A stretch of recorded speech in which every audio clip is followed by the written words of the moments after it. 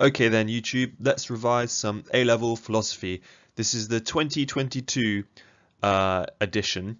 2022? Yes, that's the year we're in, isn't it?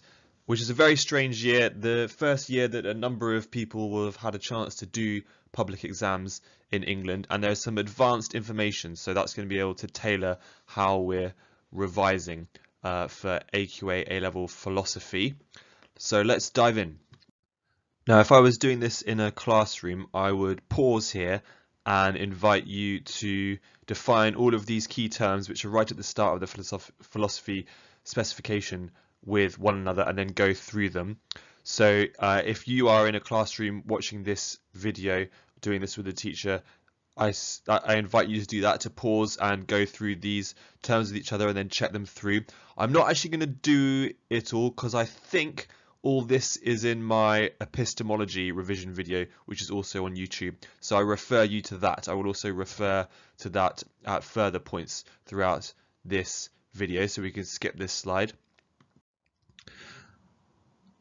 And similarly, all of this stuff, which is just going to flash up briefly, is on my exam technique in AQA philosophy YouTube video. So I'm not going to go through all of this again because it's very similar to what's in that video that I also refer to you to elsewhere on YouTube, on my YouTube channel.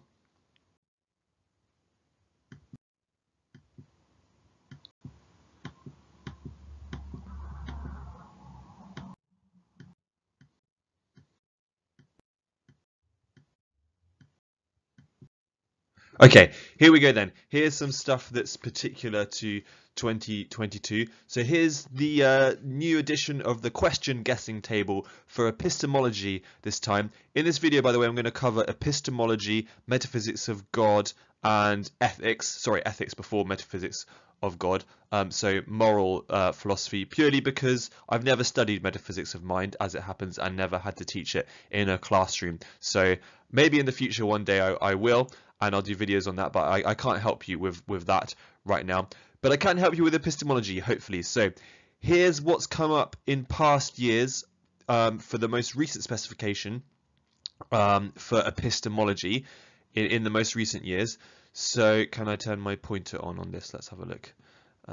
Pointer options, laser pointer, cool. By the magic of technology, here is a floating red dot which is going to highlight that on the specimen paper you've got a 3 marker on skepticism, a 5 marker on direct realism and the argument from illusion, a 5 marker on idealism and indirect realism, 12 marker on Descartes, that's a bit vague, sorry, and a 25 marker on JTB, the tripartite definition of knowledge.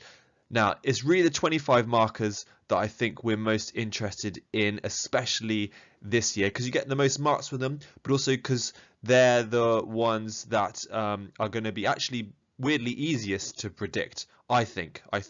As ever, no money back guarantee. Don't shoot me, don't track me down and shoot me if I'm wrong about any of this. This is just guesses, okay? Mildly informed, but maybe not very well informed guesses. I have been occasionally right in previous years.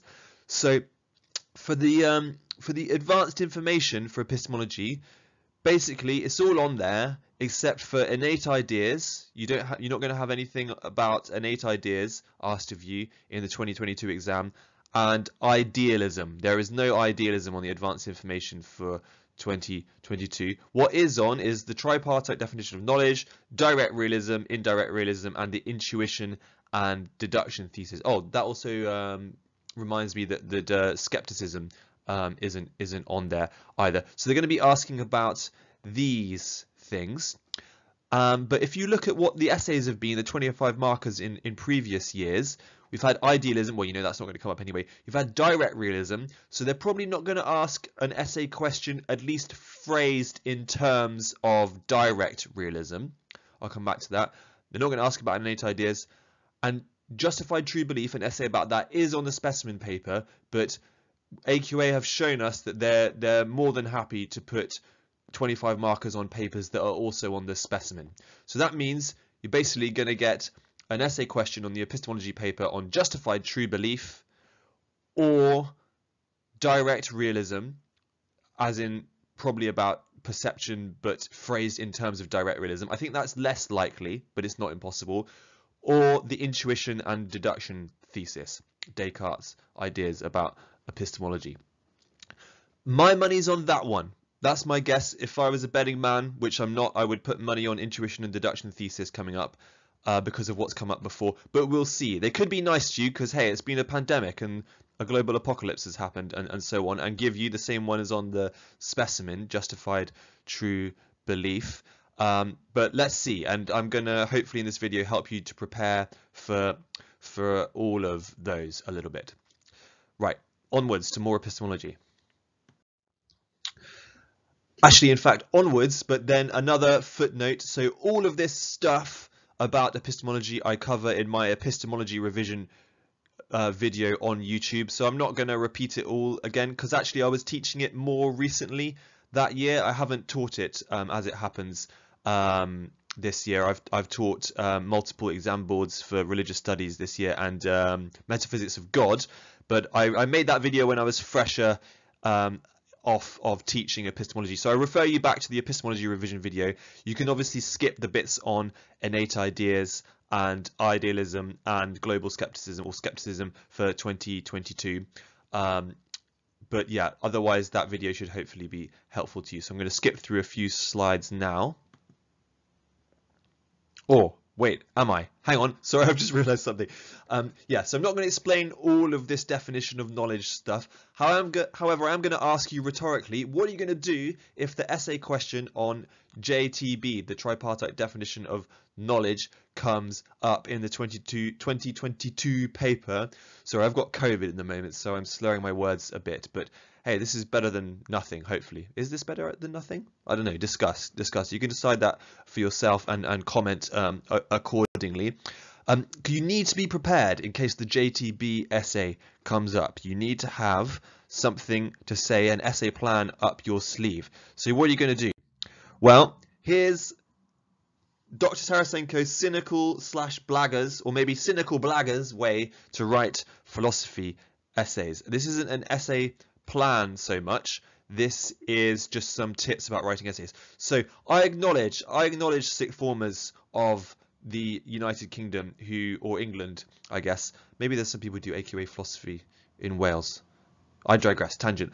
That writing philosophy essays is hard, okay? I've heard the cries of the masses from enough students that I've taught. Analysing philosophical arguments in an original way and advancing your own case is hard. And you certainly need to be able to do the second of those things to score well in an AQA philosophy exam, even if you don't have wildly original things to say, because let's face it, who does? There's nothing new under the sun. Oh, I'm in a bit of a pessimistic mood today. You do need to be able to make your own case about the ideas you've studied, and that can be difficult, I know, because, well, a textbook can tell you the different views, but it can't tell you which one to choose and which one is the best and which one to defend yourself. And if you only juxtapose, that word is in the mark scheme, the different views, which means put them next to each other without making them talk to one another, without analysing them in your own voice and making your own argument about what is correct, you will not score well. You have to do that to climb up the grade boundaries in the 25 markers. Trouble is, you might not know what you actually think about the issue, and your teacher might not even know what they think about the issue, and have just been moderating discussions trying to get you to come up with your own ideas. You know, the examiner might not even know what they think about the issue, what the definition of knowledge is, or so on. So ideally, sixth formers, year 12s and 13s, or anyone sitting this early or sitting it late and repeating a year, the way to solve this is to actually do philosophy. In an ideal world, the A-level in philosophy would have actually provoked you to do some philosophizing of your own. So having read, thought and discussed about these ideas, you would have come to your own view and then argue for that and defend that, because that's actually doing philosophy. Surprise, surprise, that's what philosophy is. Thinking about difficult questions that no one agrees on the answers to and coming up with your own answer and being able to defend it. However, if for some reason in this fallen world that may or may not be composed of imperfect copies of the Platonic forms, if that hasn't happened in your life and experience and you don't have your own ideas and arguments to defend, here's a very, very cynical suggestion that you could take if you're desperately scrambling to work out what positions to defend. You could find out, or try and find out, an approximation of what the majority of philosophers think. and defend that. Or you could just figure out what's a straightforward way to write the essay that you can memorize and then defend that. Because, to be honest, my personal view is that if you actually think something yourself and defend that, you will do that best of all. But if you're not sure, then the examiner's not going to know at the end of the day, are they, what you really think in your heart of hearts, in your own deep subjective experience, if that was consistent anyway. So why not be a bit cynical if you're not sure? So first, to do the first of those things, to find out an approximation of what the majority of philosophers think, why not go to the 2020 Phil Papers Survey of Professional Philosophers. Now, obviously, this comes with a huge footnote, huge caveats. This is a very bad way to do philosophy. Find out what the majority view is, and then argue for that. Because, you know, just because lots of people think something doesn't mean that it's correct. That's an obvious fallacy. It could be the minority that are actually thinking correctly and sensibly in each case and have the right answer. But if we're being cynical, if we're being a bit crafty, this is a tactic I've suggested to some students who've really been in a struggling position for finding out, well, at least what an examiner who probably has some experience of studying philosophy and working with professional philosophers is slightly more likely statistically to think themselves. So you're going to be on their side. Gosh, this is a really terrible way of doing philosophy. Socrates would not approve of this. However, this is just a YouTube video to give you some tips and tricks and suggestions to help you out. So I'll let myself off. Right, so what do the majority of professional philosophers apparently think about the definition of knowledge and what knowledge is, if JTB works anymore in the face of Gettier and so on? Well, if I was in a classroom, I would, before showing you some thoughts on this, pause this presentation and get you to discuss with your peers what you think about this, so that your own ideas, to try one last ditch attempt to draw out your own personal views and ideas, because the best way to write the essay is to go with that. So if you're in a classroom situation right now, pause my waffling and have a chat. What do you think? Have a revision discussion of this, and whether you've done that or not. Unfortunately, to continue, the data, if you survey them and look at the literature on definition of knowledge, the contemporary literature, shows that philosophers are actually hugely divided on this issue. There is not general consensus about what knowledge is and whether JTB still holds up anymore in the face of Gettier, or perhaps at least there's agreement that it doesn't, but how best to modify JTB isn't agreed upon by philosophers. And in fact, some very distinguished philosophers actually think that knowledge is indefinable, perhaps following a Wittgensteinian line of thinking which talks about family resemblance between concepts and how the use determines the meaning and so on. However, there's a small majority, at least in the Phil Papers survey, as far as I can see, of philosophers that go for reliabilism. So cynically, you could set out to defend reliabilism if this essay comes up, if you're not sure what to argue. How would you do that? Well, after explaining K equals JTB and what that means and the Gettier problems, which you need to do briefly at the start if this comes up as an essay, but don't spend too long doing it, because remember, argue your case. Don't just give knowledge information. Say what you think about the ideas.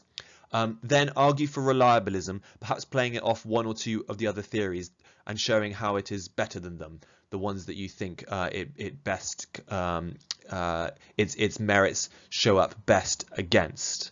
All right.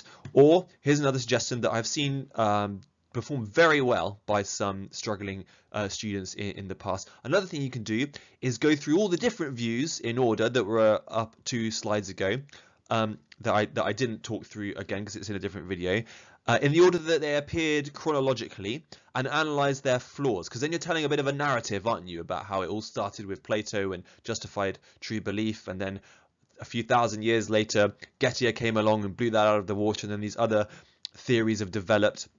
Well, I suppose Descartes predates Gettier, so not quite chronological there, but you can do a narrative development of the different theories that try to come up with a way of improving upon justified true belief, and then you can explain how they all fall short and the next one along tries to do even better, which is going to mean in terms of the AQA specification, you land on virtue epistemology, isn't it?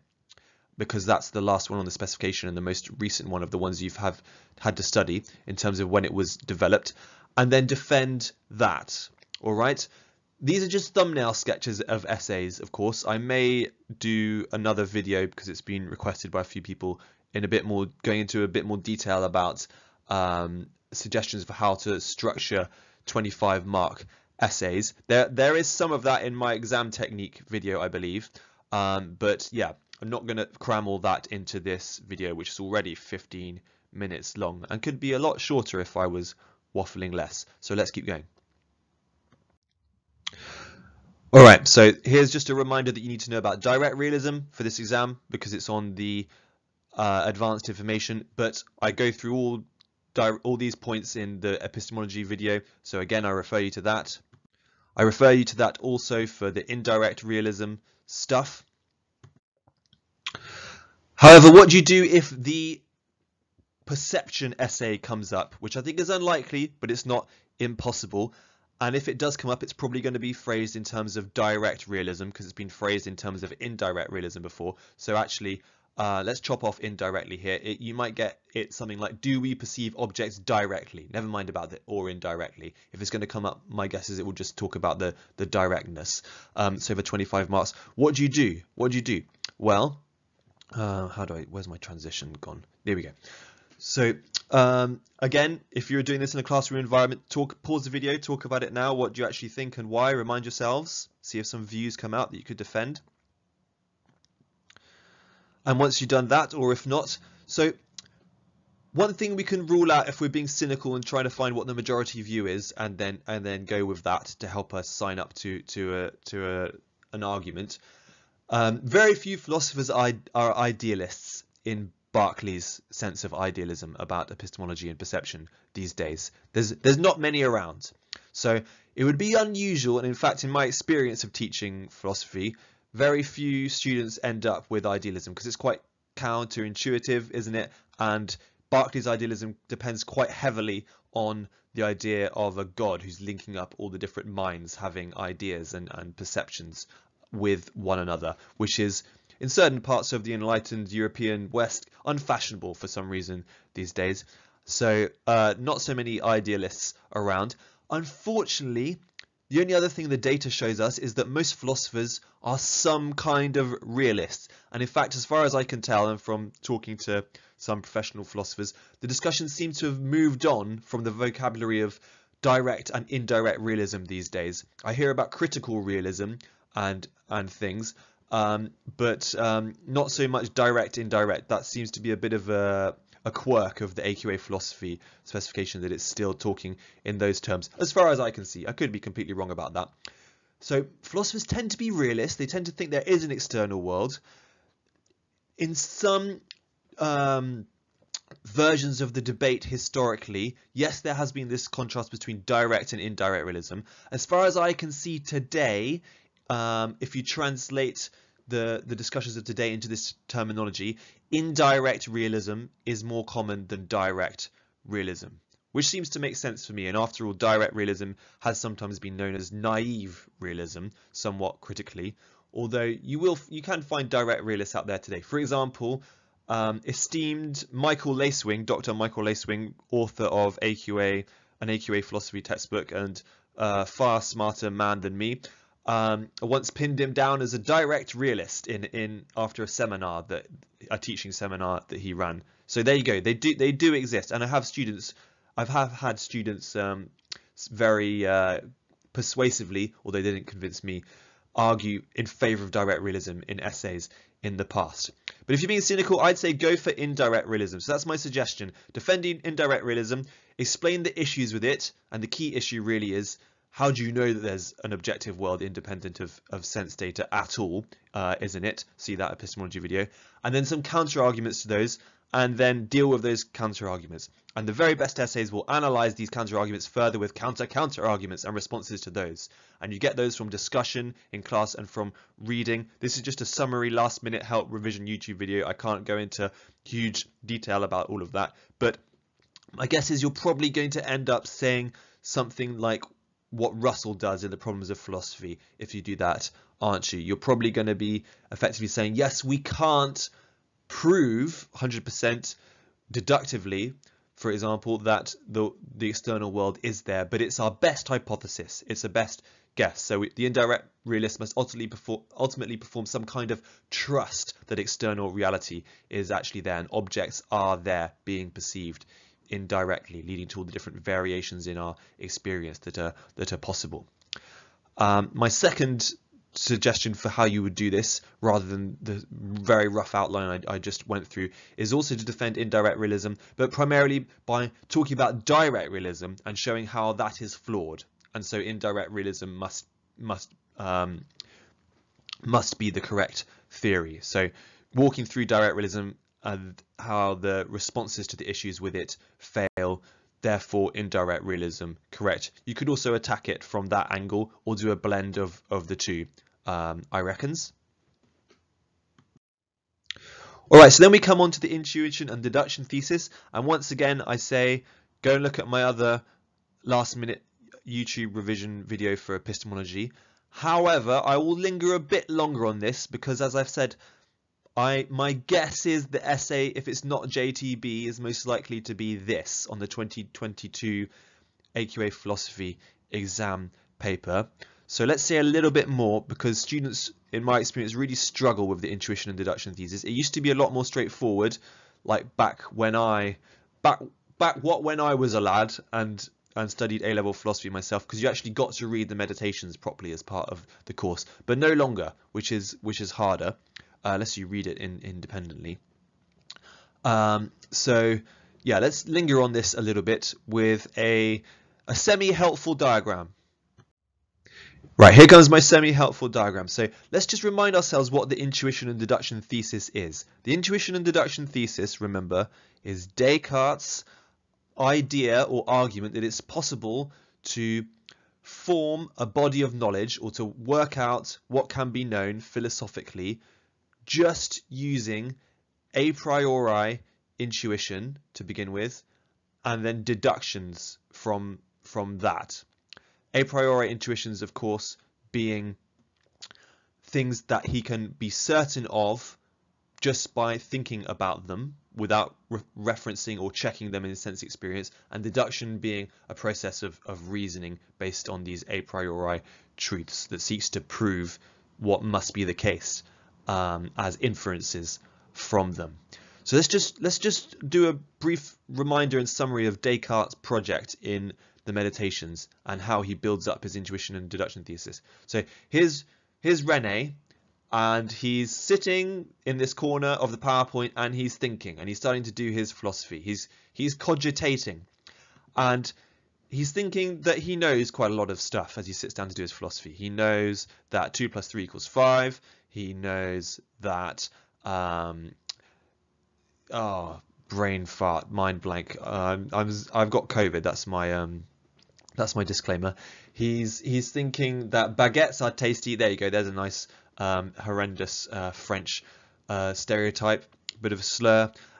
He's thinking that the sky is blue today, and so on. There's various different things in his head, and then he decides to work out what he can really know for certain, because that's going to be the way to do really good philosophy, is to work out what knowledge does he have with certainty. He says, okay, what can I doubt of this stuff that I know in my mind? This is slightly imprecise, by the way, stuff. Don't write stuff in your exam. AQA exam would want precision. That's their favorite word. So make sure you're precise. But what items of knowledge that are in my mind can I doubt? So this is actually skepticism, isn't it? Despite having said that we won't cover this.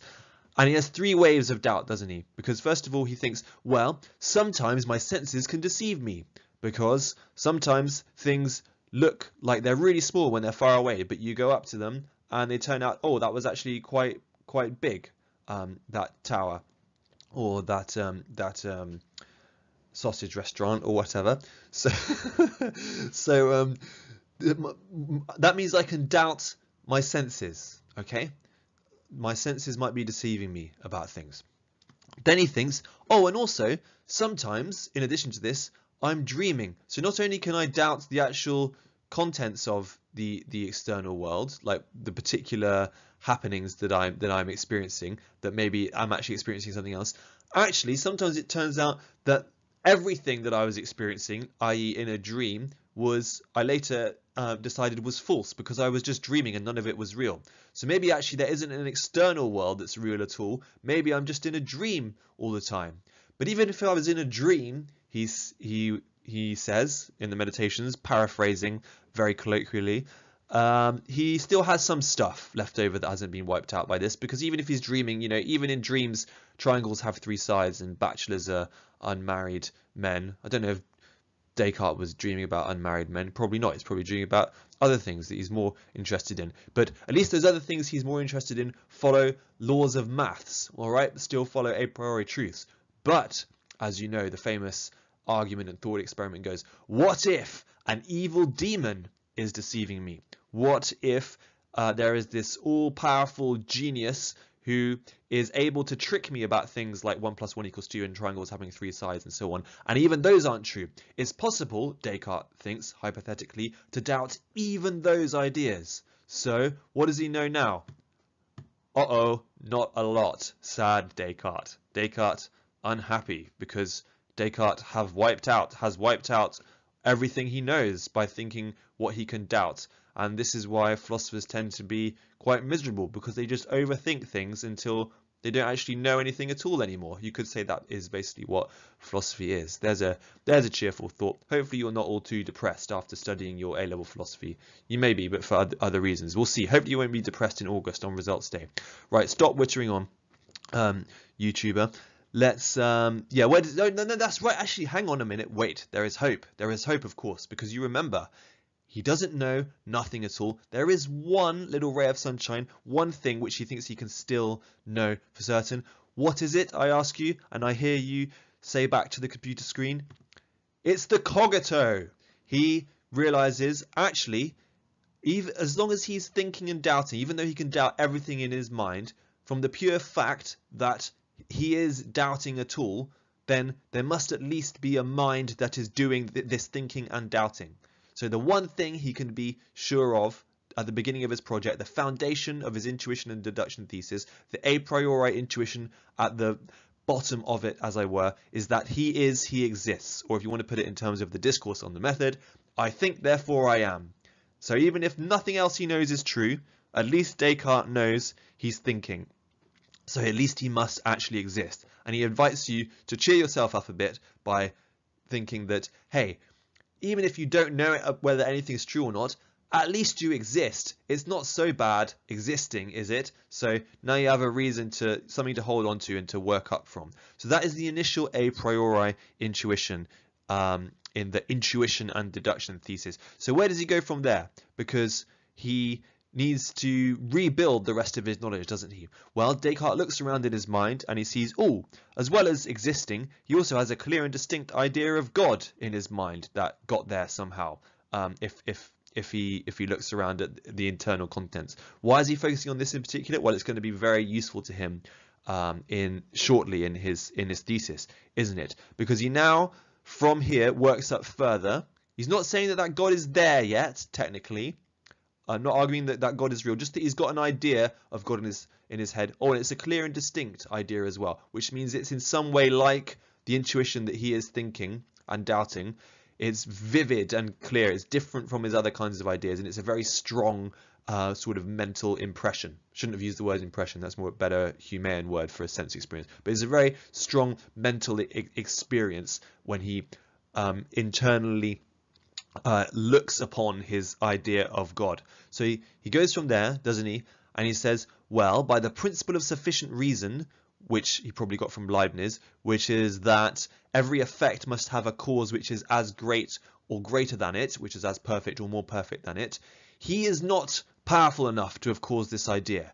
And I'm glossing here, I'm summarizing. You really ideally need to have more knowledge of this from your notes and your lessons, but this is a revision video, so I'm gonna gloss it, because his idea of God is of a perfect being, and he himself is not a perfect being. There must be a more powerful cause of this idea than himself. He can't have produced it himself. Therefore, So this is a trademark argument, isn't it? There must actually be a God who caused it. And that is interwoven with his cosmological argument, isn't it? That there must also be a powerful being that is keeping Descartes in existence at every moment that he exists, because he's not powerful enough to do that. But basically, in this rough tier of the intuition and deduction thesis, building up pictorially, he's establishing that there is a God. And he later does it with the ontological argument, doesn't he, as well, and throws that in too, which you know from Metaphysics of God. But so what does he know now? Now he knows that he exists, and he thinks he's also shown that there is a God who exists too. So where does he go now? Because there's still plenty of other stuff to know that he doesn't know for sure yet, like all of his sense experience, whether that's true, whether there is actually external world out there. So next he reflects on that. So he also has some sense experience that seems to be of an external world. And summarizing greatly again, so this is a condensed gloss, go back to the textbooks, go back to Dr. Lacewing's far more thorough and rigorous material, go back to your lesson notes. But effectively, by the principle of sufficient reason, again, that every effect must have a cause that is as great or greater than it, he is not powerful enough to cause this experience, and also he doesn't choose to experience these things. He's not willing to have an experience of the external world, it just appears to happen to him. So either there is an external world that is causing these experiences to happen to him, or he is being tricked, e.g. by that evil demon that he hypothesized about earlier. But hang on, is he really being tricked? Well, if those are the two alternatives, he thinks he can knock out the second one because he knows God exists. And remember, this God that he established with a principle of sufficient reason back here is a perfect God. It was an idea of a perfect being that was in his mind, a clear and distinct idea of a perfect being, no less. And such a perfect God would not allow him to be deceived about whether an external world is there or not. So, summarizing greatly, paraphrasing a lot of Latin, therefore, he must be perceiving an external world, actually, and his senses must be accurate, at least most of the time, when he's not dreaming or tripping or what have you. So, yeah, there is an external world, and he's not being deceived because God is not a deceiver and would not let him be deceived. So there you have it. QED, Bob's your uncle, go home now. Thankfully, Descartes has proved to us that not only is he and does he exist, but there is a God, and this God guarantees that there is also an external world. Has he? Well, I think not, and most people tend to think not. So if you do get the essay on this, well, what will you be saying? On to the next slide. If you do get the essay on this, very few contemporary philosophers, if any, maybe there's some rogue Cartesians out there who still love the intuition and deduction thesis, but I haven't met any or read of any.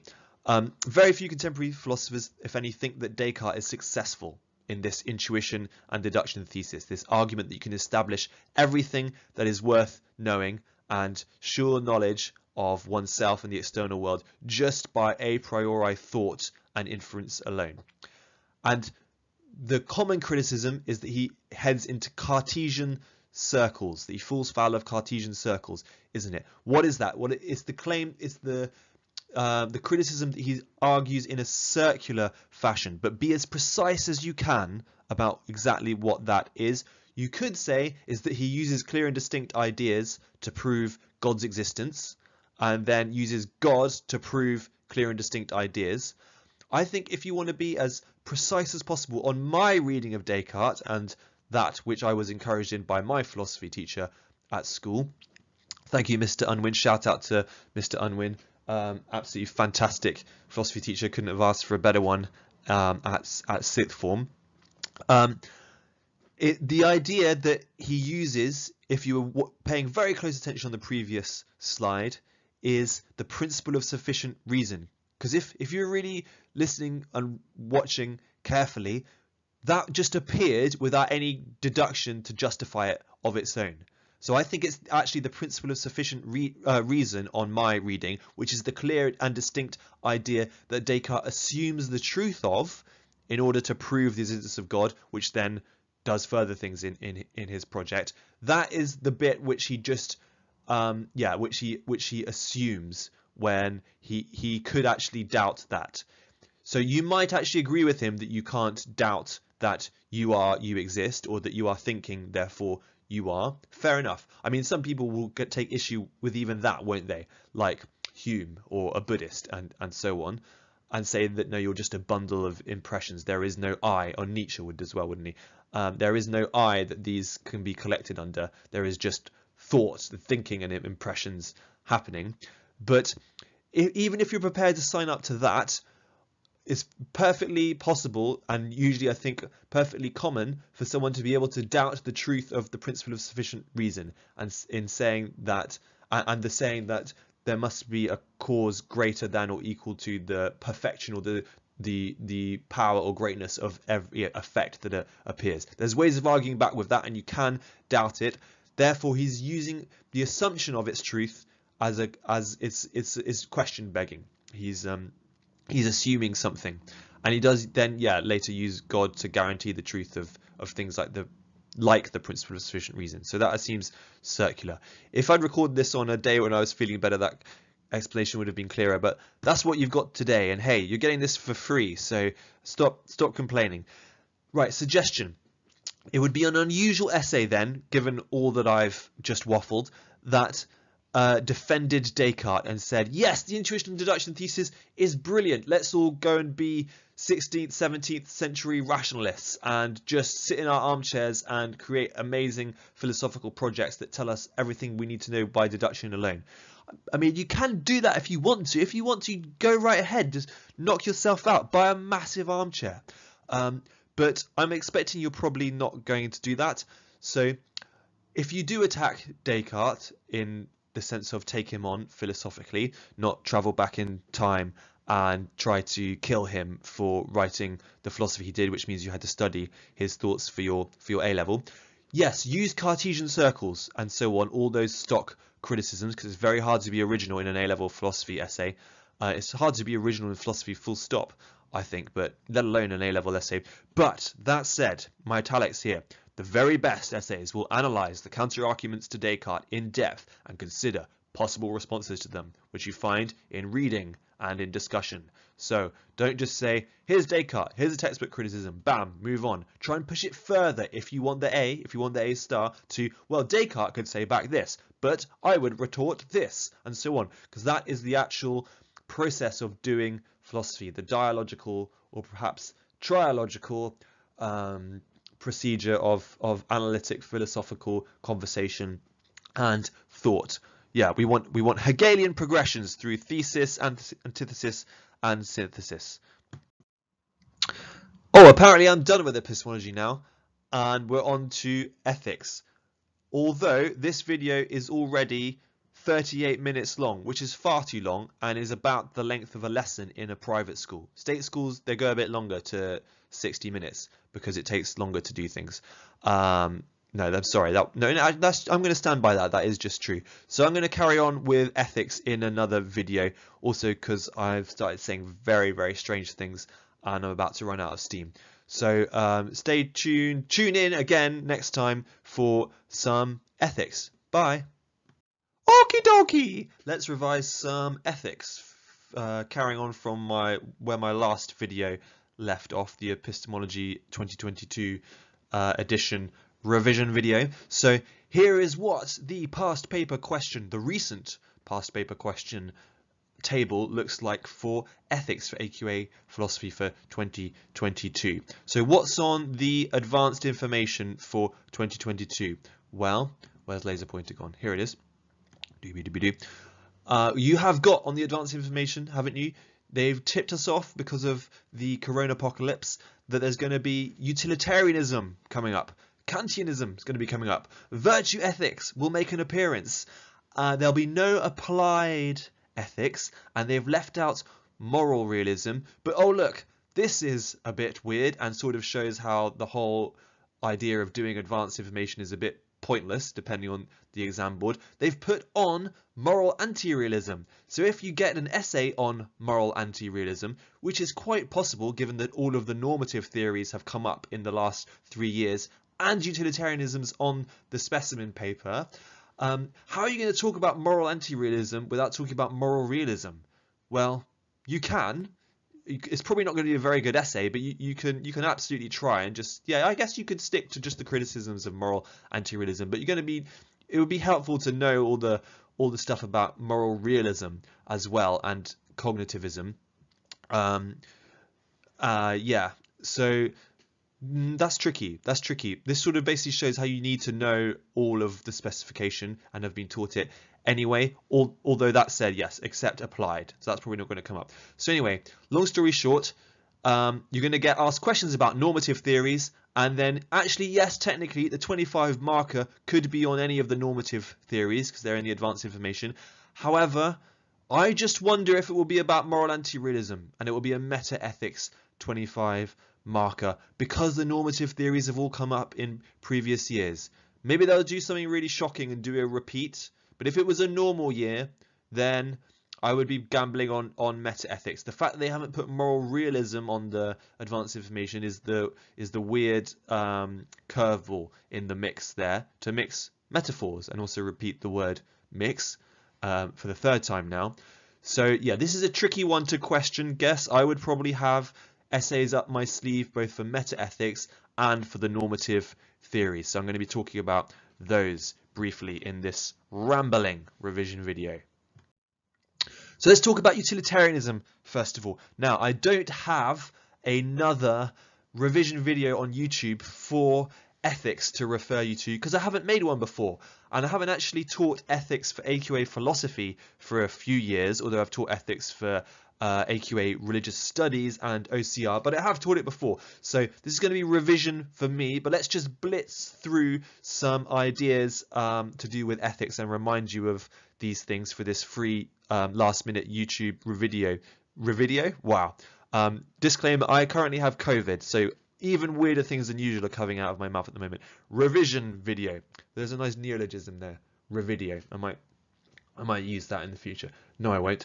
So if you're in a classroom setting right now, or perhaps even if you're watching this by yourself, shivering in the dark the night before the philosophy paper 1 exam, desperately trying to cram some more knowledge into your head, I suggest, for the sake of your brain and retention, i.e. your learning, pause this video just now and see if you can whistle through these bullet points and say what they all refer to in a sentence or two, which is what I will be doing in just a moment. I'm going to be doing that now. So the question of what is meant by utility and maximizing utility in utilitarianism. Utility, as you know, in philosophy, in the world of moral philosophy, doesn't mean just usefulness. It's usefulness for maximizing happiness or for facilitating happiness, right? So yeah, utility is that which is useful for happiness. That is what utilitarians seek to maximize according to their moral theory. So Bentham, Mill say the best thing to aim for, to do, if you're trying to work out what the right thing to do is, the right thing is to maximize utility, to try and bring about the most amount of happiness, especially if it's Bentham talking, most amount of happiness, pleasure for the most amount of people. That's what maximizing utility is. Hopefully you know this because this is the easier, more introductory end of ethics. So Bentham is the first person who formulated this philosophically and came up with quantitative hedonistic utilitarianism. What's that? Well, you remember, in other words, utilitarianism that thinks things amounts of pleasure is measurable in some way, at least in conceptual terms. It can be thought of in terms of quantity and amount. Hedonistic underlines the fact that really for Bentham it is more about pleasure than happiness, and all pleasures are equal effectively for Bentham. So it's the maximizing of happiness in terms of pleasure, and he has a calculus for that, doesn't he? Not a calculator. Low prior attaining students sometimes think he had an actual calculator, I don't know, with happiness buttons on that he got to press. No, it's a calculus. It's a method for working out the conceptual quantities of pleasure when you're weighing up what action is going to result in what, and therefore what to do. So he considers the intensity, duration, certainty, remoteness, fecundity, purity, and extent of pleasure that will result from different available options, doesn't he? when you're considering a particular act and what to do. Useful to have those up your sleeve. Do you need them memorized? Well, I think it's useful. I memorize them every year in revision time with students, and then probably forget them until next year. But you can load them up into your short-term memory, because there might just be an occasion where it's useful to trot those out. If it's an essay, I wouldn't go waste time by explaining what every single one means, but one or two might serve as useful for examples. So that's Bentham's utilitarianism. Then Mill comes along, doesn't he? Who also has hedonistic utilitarianism that's about pleasure, although I would say for Mill, Mill speaks more in terms of happiness than pleasure. That seems to be his preferred word. Also, it's slightly different from Bentham, isn't it? Because it's qualitative, his approach. What does that mean? Well, not all pleasures are created equal for Mill, are they? They are for Bentham. Bentham's perfectly happy for people to get completely wasted on gin and play pushpin, to play pub games and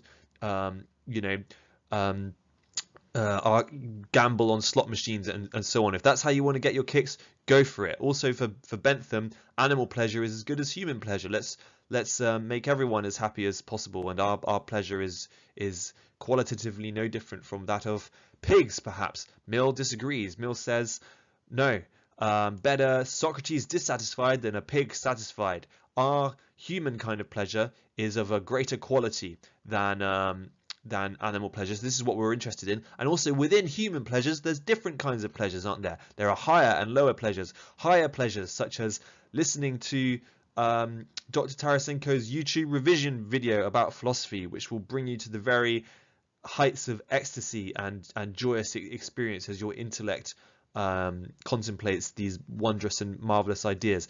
And lower pleasures like, I don't know, playing Mario Kart or something. That's what I'll be doing later. Better examples might be, stereotypical examples, things like reading Shakespeare or eating a Big Mac. Well, Mill wouldn't have spoken about Big Macs, but I hopefully understand what we're getting at here now, or your memory's been jogged. So there's different kinds of pleasure. Not all pleasures are created equal for Mill. So you're wanting to maximize the higher kind of pleasures. What's his proof of the greatest happiness principle? Well, you remember, Mill effectively says, well, he's actually sort of saying you can't prove that we should all be utilitarians, but actually, in effect, we are all utilitarians because it's just what everyone does.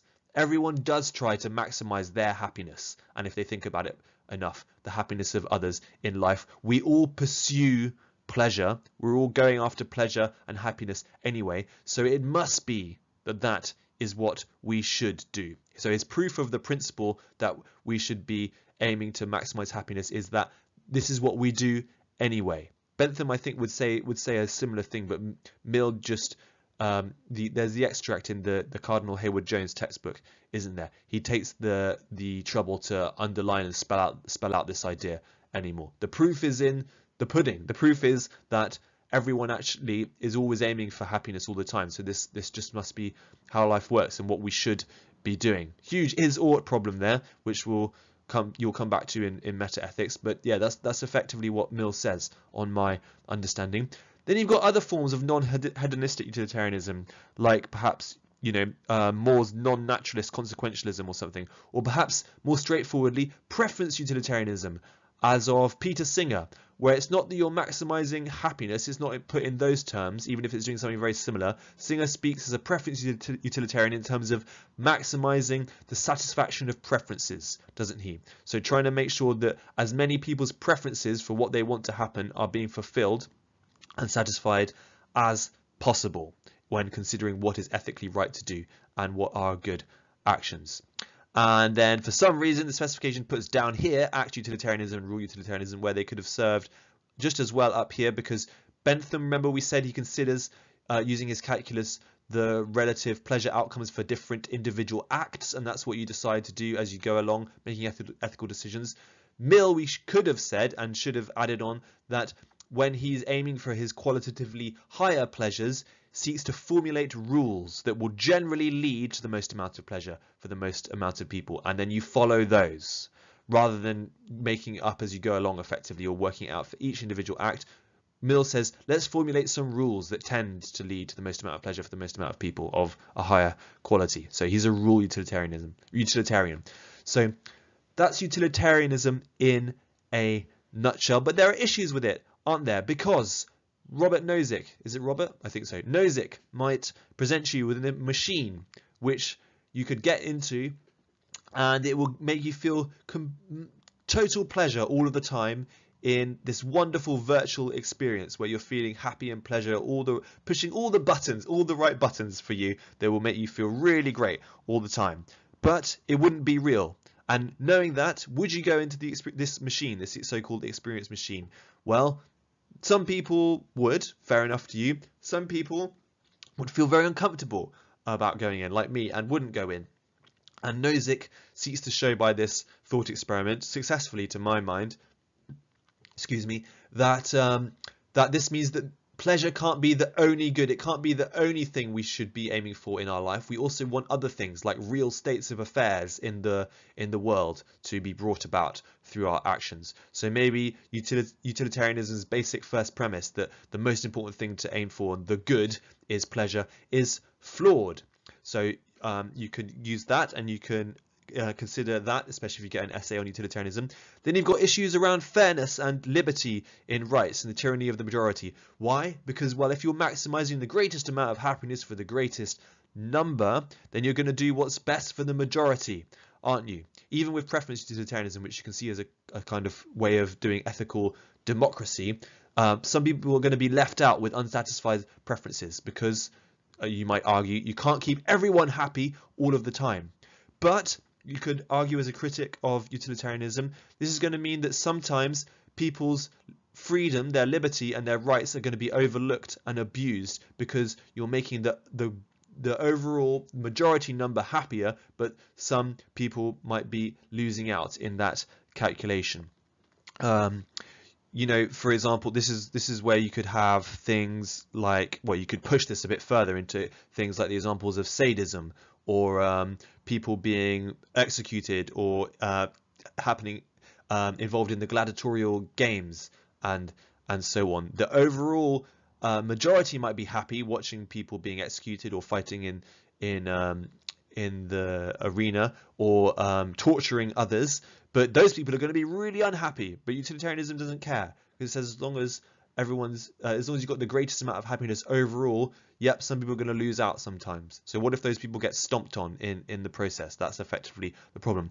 Then you have problems with calculation. Can you really measure pleasure? Can you put a number to the intensity, duration, certainty, remoteness, fecundity, purity, extent of pleasure, outcomes from different actions? Well, probably not. And to be fair, Bentham probably thought not, but he at least thought that pleasure was quantifiable in some way. And this criticism is going to say, well, is it even really quantifiable at all? Isn't this at most a very vague foreknowledge of what pleasure is going to emerge? And is it really possible to measure different pleasure outcomes against one another? And also, we can't predict the future with certainty, so doesn't that throw a spanner in the works for this theory, with perhaps any large degree of certainty at all? So how do we really know that what we expect is going to emerge as a pleasure outcome from an action is really going to emerge from it or not? And you also have the problem, as we alluded to earlier, with the difference between Mill and Bentham, that how do you decide which beings to include in your calculations? Because, you know, potentially everyone in the whole world is going to be affected by what you do. So where do you draw the line in your consideration of pleasure effects? Also, do you include beings like animals and so on, as we said earlier? So there's a big problem there. Then you've got problems about partiality. So which was that one? Oh yes, that's the one where it's observed that we are just very partial, and we don't seem to have problems with this. People tend to prefer and to partially preference their family, for example, when they're making moral decisions, and put their own kith and kin first, their children, their significant others, their romantic partners, and the pleasure of those people above the pleasure of anyone, Joe Bloggs, Tom, Dick and Harry, when they're going about their life. So doesn't this show that there's a problem with utilitarianism, because it's asking us to be completely impartial and make a mathematical calculation in Bentham's case, to decide what to do it from a neutral standpoint, which we can't really do. So is this really an effective or a satisfying moral theory when it doesn't describe how we make moral decisions in those situations adequately? And then we've got, finally, before I run out of breath, whether utilitarianism ignores both the moral integrity and the intentions of the individual or not. What's that about? Well, that's saying, it's effectively saying from a deontological standpoint, utilitarianism is sometimes going to lead to doing actions which we would be really uncomfortable with, or it would be counterintuitive for us to say we want to do. Such as, well, think of Foote and Thompson's famous trolley problem. Would you flip a switch to stop 5 being, or 3 or 5, I forget, there's different versions, people being killed so that one person is killed? Yes, maybe you might do that, but someone like Kant is going to say, hang on, you are actively bringing about a murder by doing that. Even if something would happen if you left it alone, aren't you compromising your moral integrity by flipping the switch so that one person is killed, because you are actively responsible for that person's death in this case? So maybe actually moral integrity, the particular actions we are doing and our intentions are more important than the consequences of actions and so on when it comes to moral theories. So there's a very quick whistle-stop tour of some utilitarian ideas. Hopefully that's jogged your memory to some extent. So what do you do if a utilitarianism question comes up for the 25 marker? Well, remember, I think in this year that this is being recorded, 2022, I think it's highly unlikely that the 25 marker will be on utilitarianism, because it's come up on the sample paper and it's come up recently before. So I don't really think it's worth planning one, but because it's relevant if in case virtue ethics or Kantian ethics come up, and I think Kantian ethics is extremely unlikely to come up, maybe worth knowing that the data shows that contemporary philosophers are pretty evenly split on which normative ethical theory they prefer. It's about a third are utilitarians, a third are Kantians, about a third are virtue ethicists, although virtue ethics is quite trendy these days. Virtue ethics comes out very slightly ahead, at least in the Phil Papers survey. Maybe this is because they're basically all doing, well, they're not doing the same thing, but you know, they're all different routes up the same mountain, as Derek Parfit might argue. So they're all theorizing about the same sets of behaviors and values, but approaching them slightly differently. So maybe it depends, you know, what particular flavor of ethics you like is basically just up to personal preference. So I can't really cynically offer you a moral theory to prefer based on the numbers, although perhaps you might be slightly inclined towards virtue ethics. So you almost certainly won't get an essay on utilitarianism, but if you got an essay on Kant, or you almost certainly won't get one on Kant or virtue ethics, you could bring it in. So don't worry about this slide too much. That is to say, you could bring it in, by the way. You can always use alternative normative theories to criticize other ones and show that they're better, but you absolutely would not have to. No compulsion here. Let's keep going. Right, let's get on to virtue ethics itself then. So a completely different way of doing ethics, of course, where utilitarianism is consequentialist and teleological, so interested in consequences and outcomes of actions out there in the world. Virtue ethics is agent-centered, isn't it? As Julia Annas called it in an influential journal article. So it's concerned with developments of characteristics in the moral agent or actor, the person who's doing the deeds and trying to live ethically and virtuously is what virtue ethics concerns itself with, rather than consequences of their actions in the world, or even the actions themselves, really, as Kant is more interested in. So what's the good, according to virtue ethics, the good for human beings? Well, it's not pleasure, be clear on this. The good, that which we are seeking to aim for and bring about by living ethically, is eudaimonia, remember, for Aristotle. That's our final end, our telos or goal that we should be trying to work towards through living ethically. And remember, eudaimonia, so literally good-spiritedness. I think flourishing, a state of flourishing, is probably the best English translation, personally.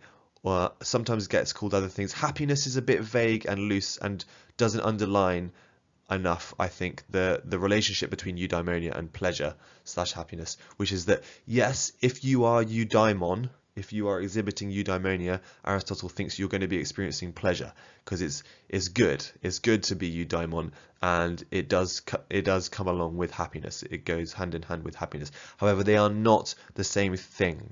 Here it's actually more that a pleasurable existence and a happy life is a consequence of being eudaimon and flourishing, but they are not the same. So we're not aiming for happiness / pleasure, as in utilitarianism, in the world of virtue ethics. We're aiming for a state of flourishing.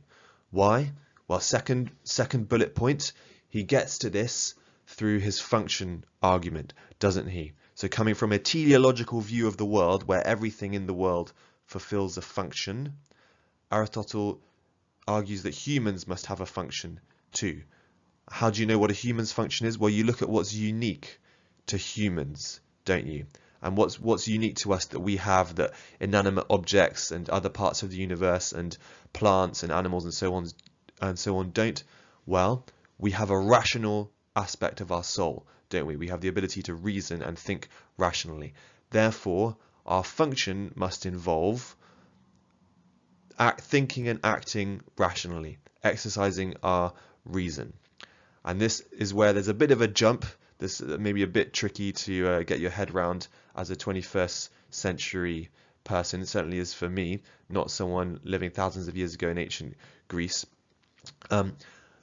If we are living rationally, we will be exercising virtues in accordance with reason. Why? Well, all a virtue is a characteristic of something that is performing its function well or excellently. So it's a virtue of a good can opener that it is good at opening cans. It's sharp, easy to hold, so on, etc. Classic example. But for a human, that you to be fulfilling your function well is you're living in accordance with reason, and you will be displaying certain virtues that go hand in hand with that state and that mode of living.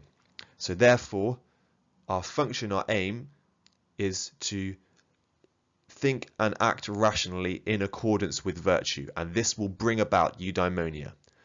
So all these different ideas are interrelated in Aristotle in quite a complicated way, but that's the simplest way I can put it, at least from my understanding of Aristotle.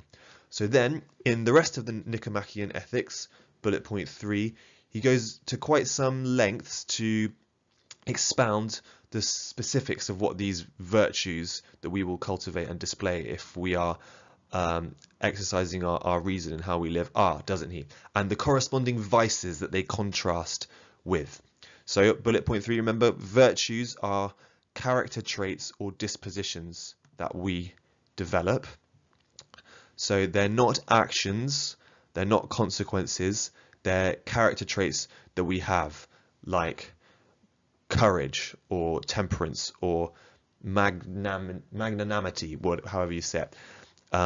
Those kinds of character traits. So because they're traits, you can't just switch them on. You don't just wake up one day and decide to be virtuous. Oh, and look, I've become virtuous, so I now have the virtues. You have to be educated and habituated into developing them. So you have to be taught how to do them by following moral exemplars, maybe reading some Aristotle, listening to your philosophy teacher, and you have to practice them. You have to develop the habit of acting virtuously in order to cultivate and develop these character traits in yourself so that you get better and better at doing it. So they're like skills. They're not just one-time decisions. It's not an actions table that you read off. You have to develop the skill of living virtuously in order to cultivate the virtues, and always come back to those character traits, because remember, that's what Aristotle's fundamentally interested in, because the actions that bring these about can change as we'll say in a minute, but the virtues that he wants us to aim for do not change for Aristotle, although of course modern virtue ethicists have adapted his list of virtues and decided on their own preferred virtues. So again, because you don't just once decide to do this and then you can rationally do it, as Kant might say, you need to get your feelings on board as you are developing these virtues, because we don't just have a rational thinking part of our soul, we also have the emotional and feeling part of our soul, which can sometimes, depending on how virtuously we have been living, be in conflict with our reason and what we, if we think about it, see we should be doing, and the ways that we, if we think about it, see that we should be living. So as we practice and form the habit and receive education in the development of moral character, our feelings will come on board with our rational desire to live virtuously, and they'll start to line up more and more with virtuous character traits. And the doctrine of the mean is last on this bullet point, but we could have mentioned it earlier. Remember, these virtues, Aristotle's list of virtues, they always lie in between two different vices: a vice of excess, when you have too much of a certain character trait, and a vice, a AQA, of deficiency, when you don't have enough of the character trait. So the classic example, which I'm going to give, but if you have another one and you're asked about this, I would use it because the examiners were going to read about courage so much. But the classic example is courage. Too much of the character trait of courage, then you're rash. That's rashness. Not enough of the character trait, and then you're cowardly. So that's cowardice. So you want to hit the mean character trait that lies in the middle between those two extremes. But remember, you will not achieve that and cultivate that through doing the same action in every situation. Sometimes the mean virtue, which is what Aristotle's interested in, will look like attacking if it's courage, or being assertive. Sometimes it will look like backing off. Sometimes it might look like doing nothing at all. But you can't straightforwardly map actions onto virtues like that. So it's not the mean action, it's the mean character trait, the virtue that's in between two extremes, and then you work out what actions are going to bring about and cultivate that character trait in you, which is why virtue ethics gets called flexible. And if you are asked to evaluate virtue ethics, then that can either be a strength or a weakness of virtue ethics, depending on what you want from a moral theory, which I suggest you say up front if you get an essay on it, because then you can evaluate it against that yardstick. So if one man's flexible, or one person's flexible, to be gender inclusive, is another person's vague or wishy-washy. Don't say wishy-washy in the exam. Right, then we come on to moral responsibility in Aristotle. This is really tricky. So 3 different terms for how Aristotle understands whether you volunteered to do an action or not, whether you chose to do it or not. There's a really good diagram about this in the Cardinal Hayward Jones textbook, which I refer to you. Go and make your own version of that diagram if you haven't got one already, and memorize it in case you're asked about this. But basically, to run through it really quickly, Aristotle, if you're trying to work out whether you are responsible for an action, he says think about it in this way. First ask, did you intend to do it? So that's the most straightforward one. If yes, then it was voluntary and you are responsible for the action. So that's pretty straightforward, isn't it? If no, then there's another question. Were you ignorant of what you were doing or not? Were you aware of what you were actually doing and the consequences? If you were ignorant of what was going on, then it's a non-voluntary action, this third one. In this case, you are responsible because you still did something, but there's the possibility of forgiveness if you regret what you did without knowing it, e.g. King Oedipus choosing to kill his father and marry his mother. Didn't know what was going on, so if he's sorry, and he's definitely sorry, then can be forgiven. But that's the non-voluntary, because you weren't in full awareness of the circumstances and the option that you were choosing. If you were not ignorant of what was going on, you were fully aware of what choice you were making in doing something naughty, or in Aristotle's language, cultivating a negative disposition, or failing to cultivate a virtuous disposition. There's one more question. Were you forced to do what you were aware you were doing. If you were forced, then it's an involuntary action that you were of a second class that you were compelled to do. So it's an involuntary compelled action. E.g., I knew I was killing my father and marrying my mother, but I was literally forced to do it. It's kind of hard to imagine how that situation could ever come about, but insert your own example. It's a bit of an unfortunate example. So in this case, you are not responsible. If, however, you were not ignorant of what you were doing and you were not forced, which probably means that there was some external influence on your action, which isn't so strong as to be called a compulsion, e.g. you weren't literally grabbed by the arm and made to take the cookie from the cookie jar with no actual willful participation of your own. But if it's more like someone was holding a gun to your head saying, take the cookie from the cookie jar, and so you still actually chose to do it, but it was under a more external kind of influence, then that is an involuntary mixed action. And again, for Aristotle, you are responsible for this with the possibility of forgiveness if you regret the action, like a standard non-voluntary action. So that's pretty darn complicated, but that's the best I can explain it. I suggest making a diagram or flowchart to go through all those different options and then getting them into your head. Let's keep going. The relationship between virtues, actions, and reasons, and the role of practical reasoning / wisdom, phronesis, in Aristotle.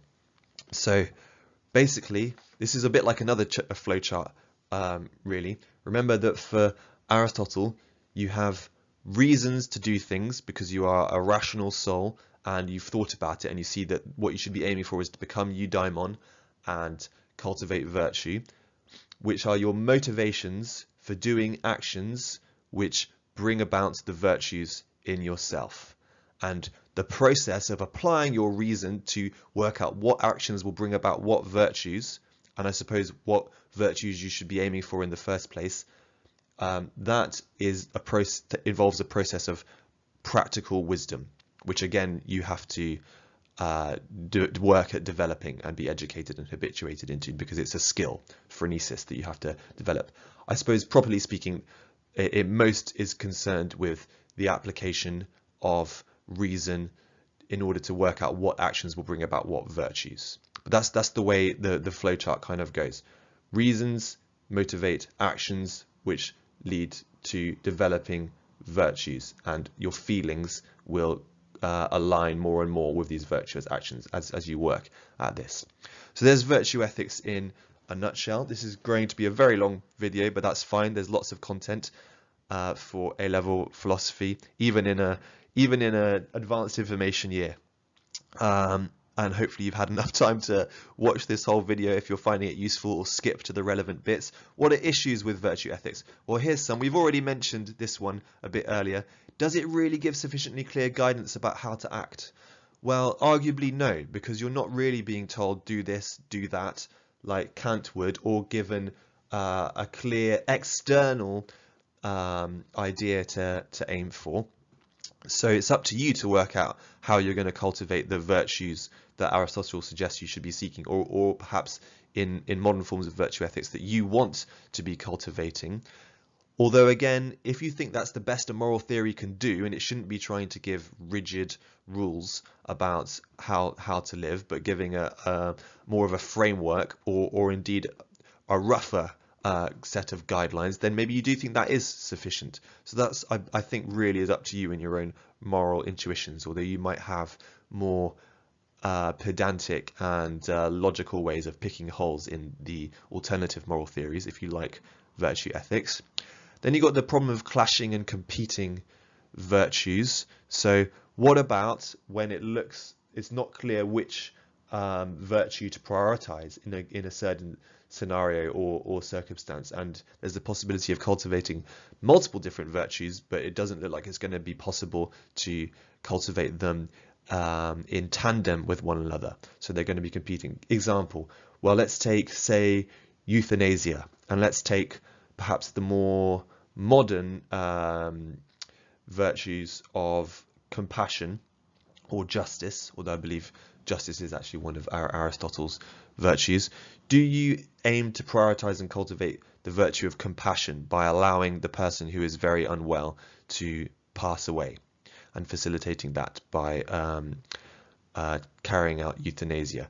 Or do you aim to cultivate the virtue of justice or perhaps tough love by refusing to allow them to pass because it's against the law, because it's taking a life, and so on?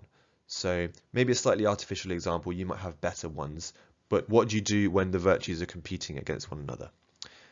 Then we've got the possibility of circularity involved in defining virtuous acts and virtuous persons in terms of each other, because how does Aristotle get his list of what virtues to aim for? Well, he thinks you can just work them out by thinking about it, but whether that's true or not is definitely up for debate, isn't it? Because he probably gets them from the supposedly virtuous people of the ancient Greek intellectual elite, people like him, unsurprisingly. Middle-aged white men who think very hard about things and are esteemed by certain sectors of society for doing so, much like many philosophers today. So isn't that circular? Because you ask him, how do we know what the virtues are? And he says, well, look at these virtuous people, it's the character traits that they have. Well, how do we know that they are virtuous? Because they act virtuously and they have the virtuous character traits. We're in a circle here. How do we step outside the circle and externally verify what actually are the virtuous positive characteristics to be aiming for? And then, I might have sandwiched 2 bullet points here together, or they might be together on the spec. Whether a trait must contribute to eudaimonia in order to be a virtue.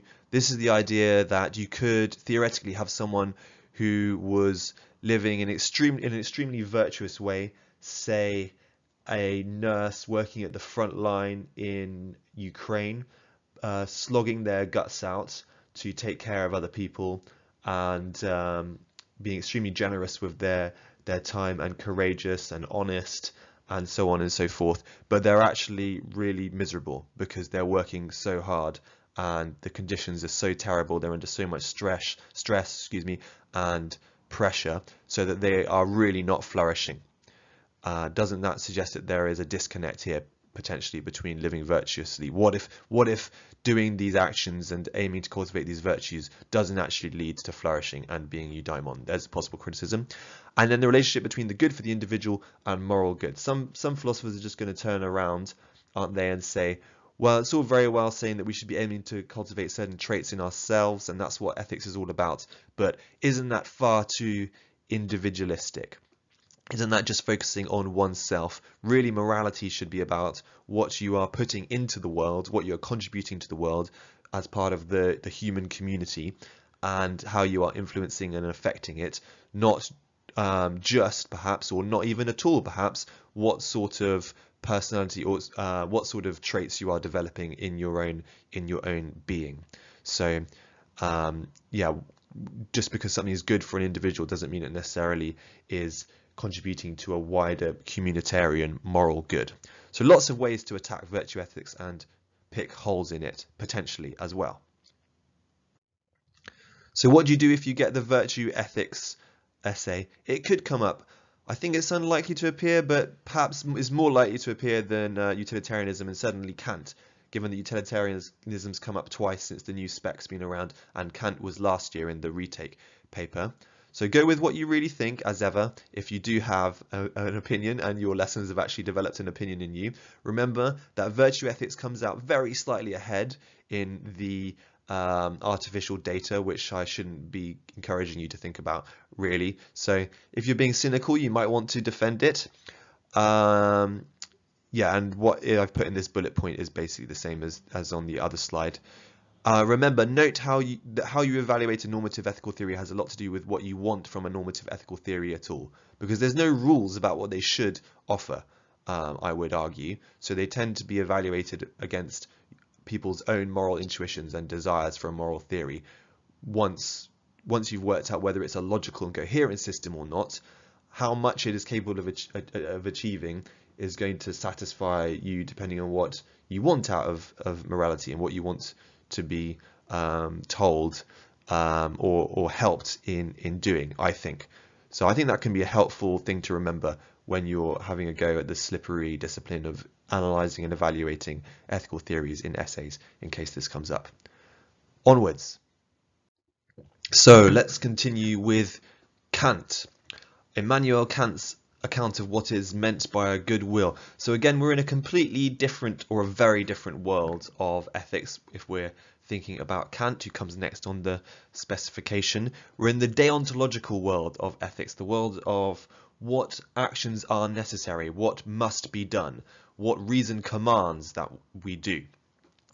And Kant's account of, or Kant's ethical system as outlined in the groundwork for the metaphysics of morals, starts with the idea of a good will, remember. So this is what ethics should start with, which is the will to do one's moral duty, purely because it is your moral duty, which reason shows shows you that you should do and compels you to do. That is a good will for Kant, a rational willing and choosing to do good actions simply because they are good actions. So this brings us straight away to the second bullet point as well, distinction between acting in accordance with duty and out of duty, which you can tell me is the difference between doing the right thing or just happening to do the right thing for some reason, some incidental reason,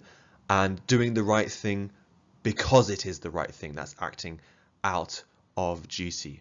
And obviously from what we've just said, Kant prefers the latter, doesn't he? So let's say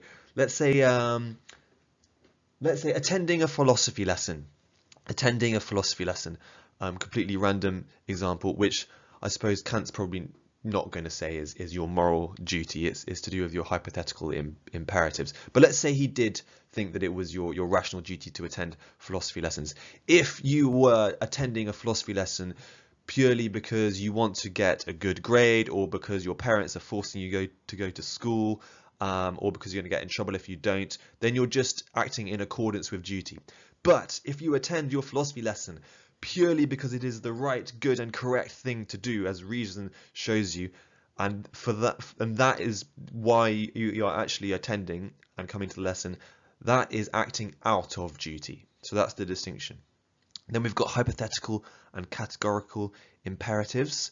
So remember, an imperative is a command, something which you should do. Hypothetical imperatives are the regular kind of imperatives, are things which you should do, which it is in a sense commanded that you do, if you want to achieve certain hypothetical goals.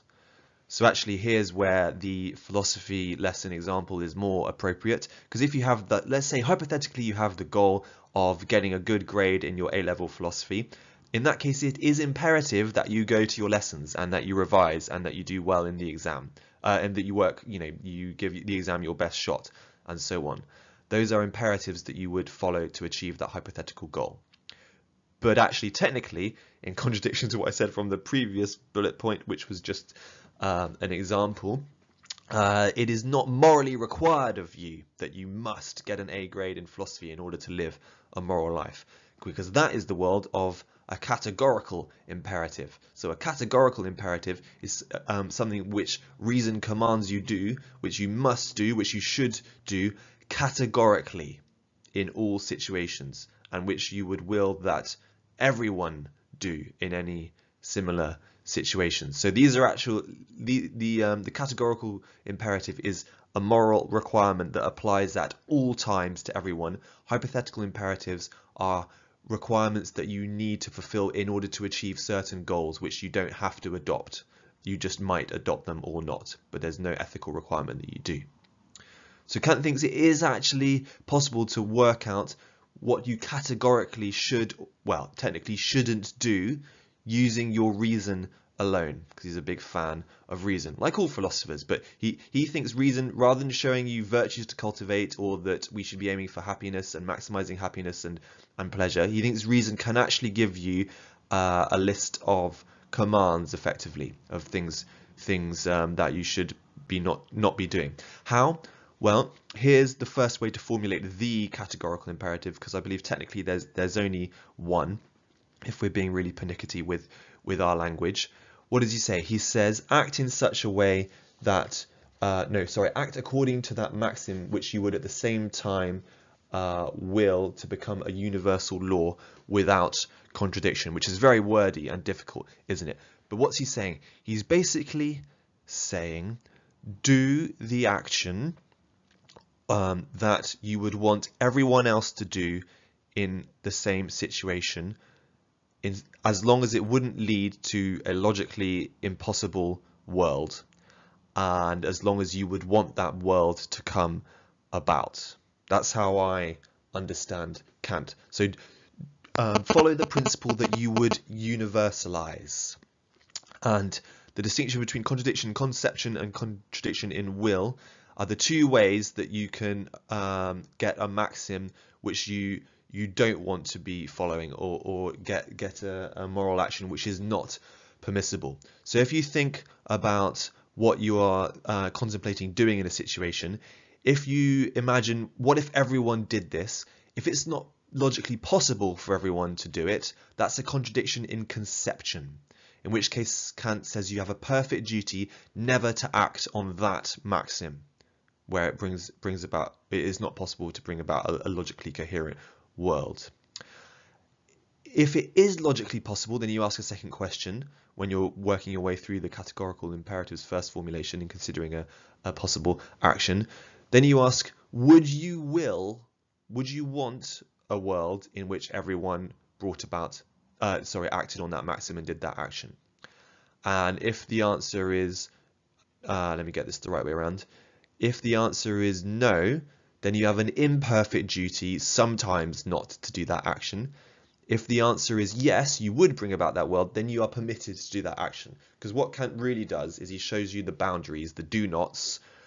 Do not lie, do not kill, do not steal, etc. And then within that safe moral boundary, you can then choose what hypothetical imperatives you want to pursue. That's how I understand Kant anyway.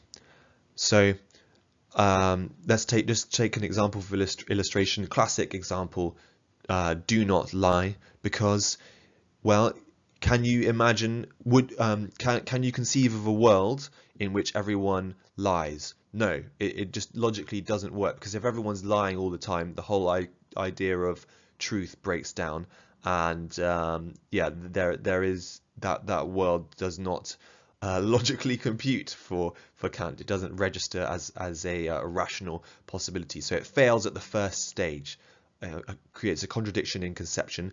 Therefore, never lie for Kant. Do not lie. If I had more time, I would go into more examples for imperfect duties and so on, but hopefully you've covered those in lessons. And let's try and make this video not too colossally long. I'm already heading for 1 hour 30 minutes in this particular version and cut of the video. Hopefully this is helpful to someone. Then we've got the second formulation of the categorical imperative, which is much easier to understand, I think, and get your head around, because the second formulation is just act in such a way that you treat people, sorry, let me get it right. Yeah, not merely as means to ends, but also as ends in themselves. And I just paused a bit because I had to remember that merely bit. Don't forget the merely, because you are allowed to treat people as means to ends. For Kant, you can treat me, this faceless YouTuber, as a means to hopefully getting a slightly better grade in your philosophy exam, but not merely. You must also treat people as ends in themselves, as valuable, autonomous, distinct, rational beings with worth that must be affirmed and recognized as beings, an end in oneself. So don't just use my video. Hey, drop me a comment as well and say that you really appreciated it, and like and subscribe and all that jazz, because then you are treating me as an end in myself and acknowledging and recognizing me as a worthwhile, autonomous human being, independent of you, that deserves to be treated in a kind way. Something like that anyway. Yeah, so Kant thinks those two formulations will lead to the same actions by treating people as ends in themselves, not merely as means. You're always going to get the same results as if you go through this quite complicated process of thinking. If I universalize this action, will it lead to a contradiction, conception, a contradiction in world, blah, blah, blah, blah, blah. Right, there's your postage stamp summary of Kant, and that really was postage stamp.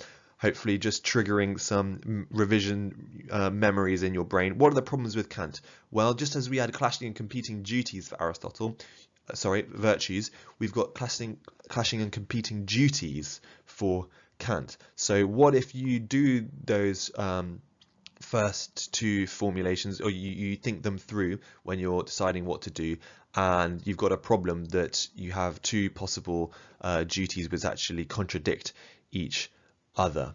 Let's use Sartre's famous example. So Sartre wrote about Kant and said, what if you've got someone who's looking after their ill mother in their home country, but then there's a war on as well, and there's also a societal and potentially moral compulsion as well to do their duty by signing up to fight for their country.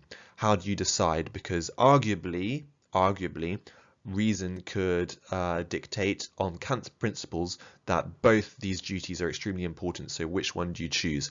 And Sartre uses illustration to try and show that Kant's system actually is useless, and reason isn't going to give you clear-cut rules to follow in the complicated and messy situations of life, and it's actually just up to your own existential decision what you do here. Reason's not going to help you or get you either way. So what about when duties clash and compete? Should we bring in the axe murderer here, or save them? Let's save them for in 2 bullet points time. Then we've got some very strange and esoteric, perhaps, criticisms. Not all universalizable maxims are distinctly moral. Not all non-universalizable maxims are immoral. I'm not sure how relevant this is or how important these criticisms are, but there's probably people who have said they are very important somewhere in philosophy. So let's treat them with respect, intellectual respect. So a universalizable maxim that isn't necessarily ethical. I will do my best in the test.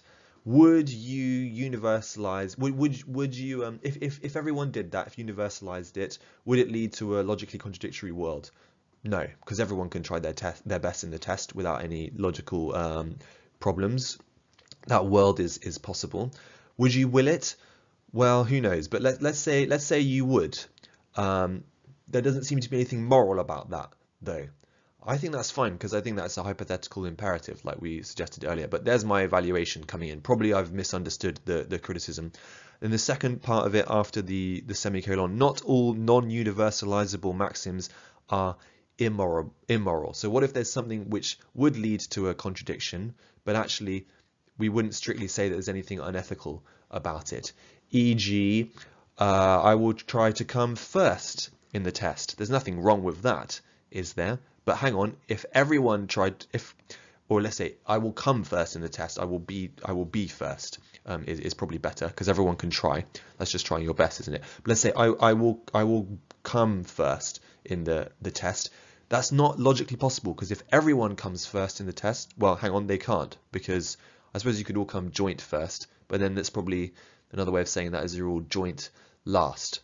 Yeah, not everyone can come top, but there doesn't seem to be anything particularly unethical about coming top. So does this system really work? I don't know. Who knows? I think that's a bit of a weird criticism, to be honest, but make sure you've understood it, perhaps better than me, so that if you're asked to write about it, you can write about it. Then we've got the view that it's the consequences of actions that determine their moral value.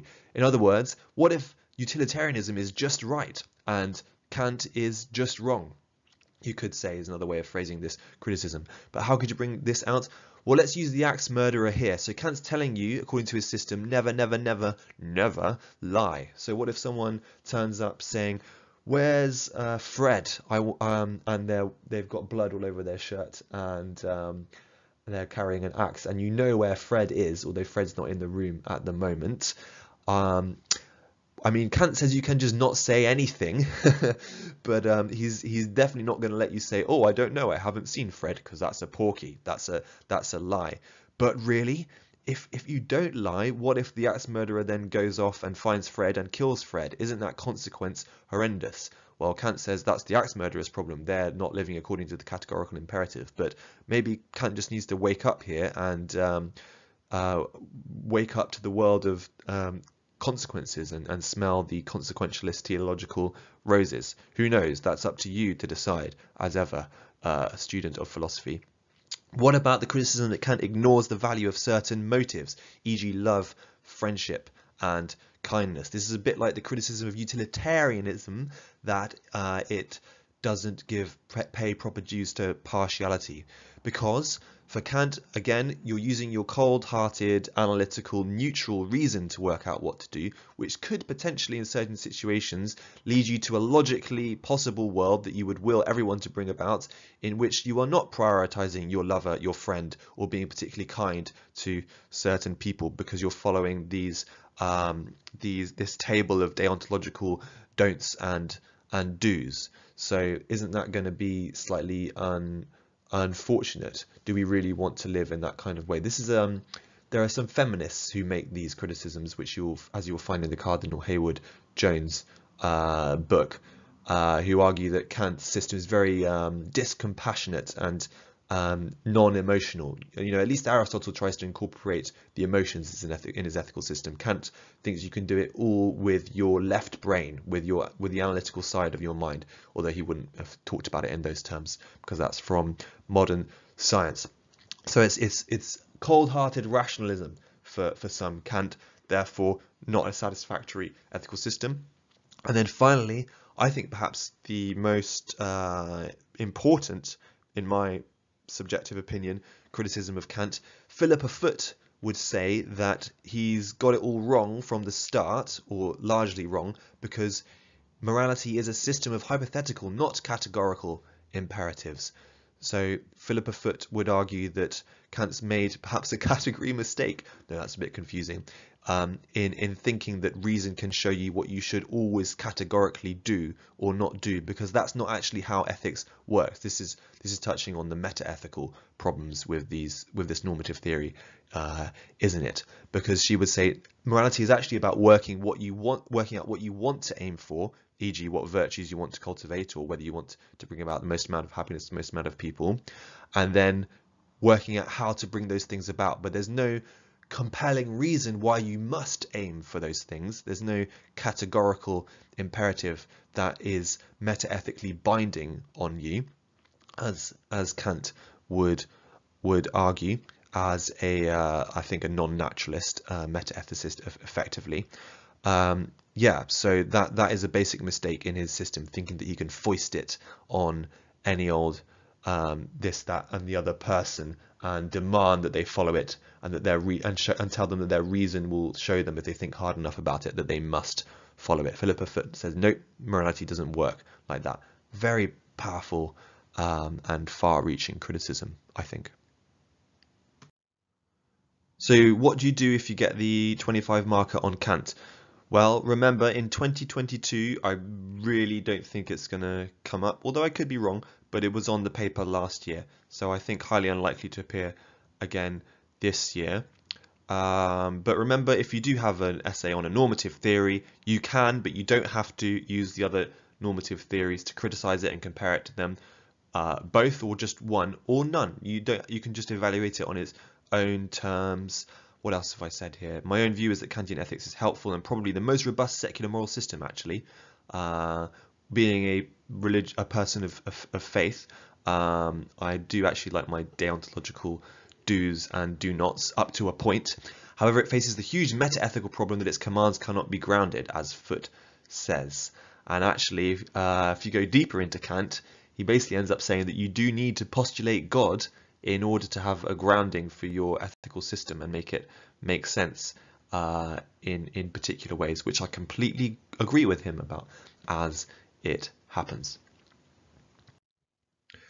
Alright, and then we're on to moral anti-realism, and now here's where things get a bit sticky. I think as sticky as they get, not knowing enough about philosophy of mind, metaphysics of mind, on the 2022 Advanced Information, because they've only put moral anti-realism on, not moral realism. However, they've asked about all the normative theories in the 25 markers before in past papers and on the sample paper, which means that the 25 marker could be on moral anti-realism, which would be really mean, I think, and a bit and somewhat cheeky. So yeah, if you're listening to this, any AQA exam setters, well, please don't hate me and blacklist me and not give me a job in the future, but I think that would be very cheeky if you have put this on the 2022 paper, because if you're writing an essay on moral anti-realism, it would make a lot of sense to talk about moral realism as well, but that is not on the advanced information, so who knows what it's actually going to be. We shall see. We shall see, but you certainly need to know about moral anti-realism to answer some kind of question that is definitely coming up. So let's talk about it a bit. So, of course, the theory of, moral anti-realism refers to the idea that there are no mind-independent moral properties in the world or moral facts. So if we say murder is wrong, we are not referring to a true fact about the world. And it's usually also non-cognitivist. I'm actually going to skip Mackie and come back to him because A-level students find him so difficult, excuse me, in this context. So yeah, let's talk about air and hair first. So non-cognitivism, you'll remember, and this means exactly the same thing in the religious language topic, doesn't it?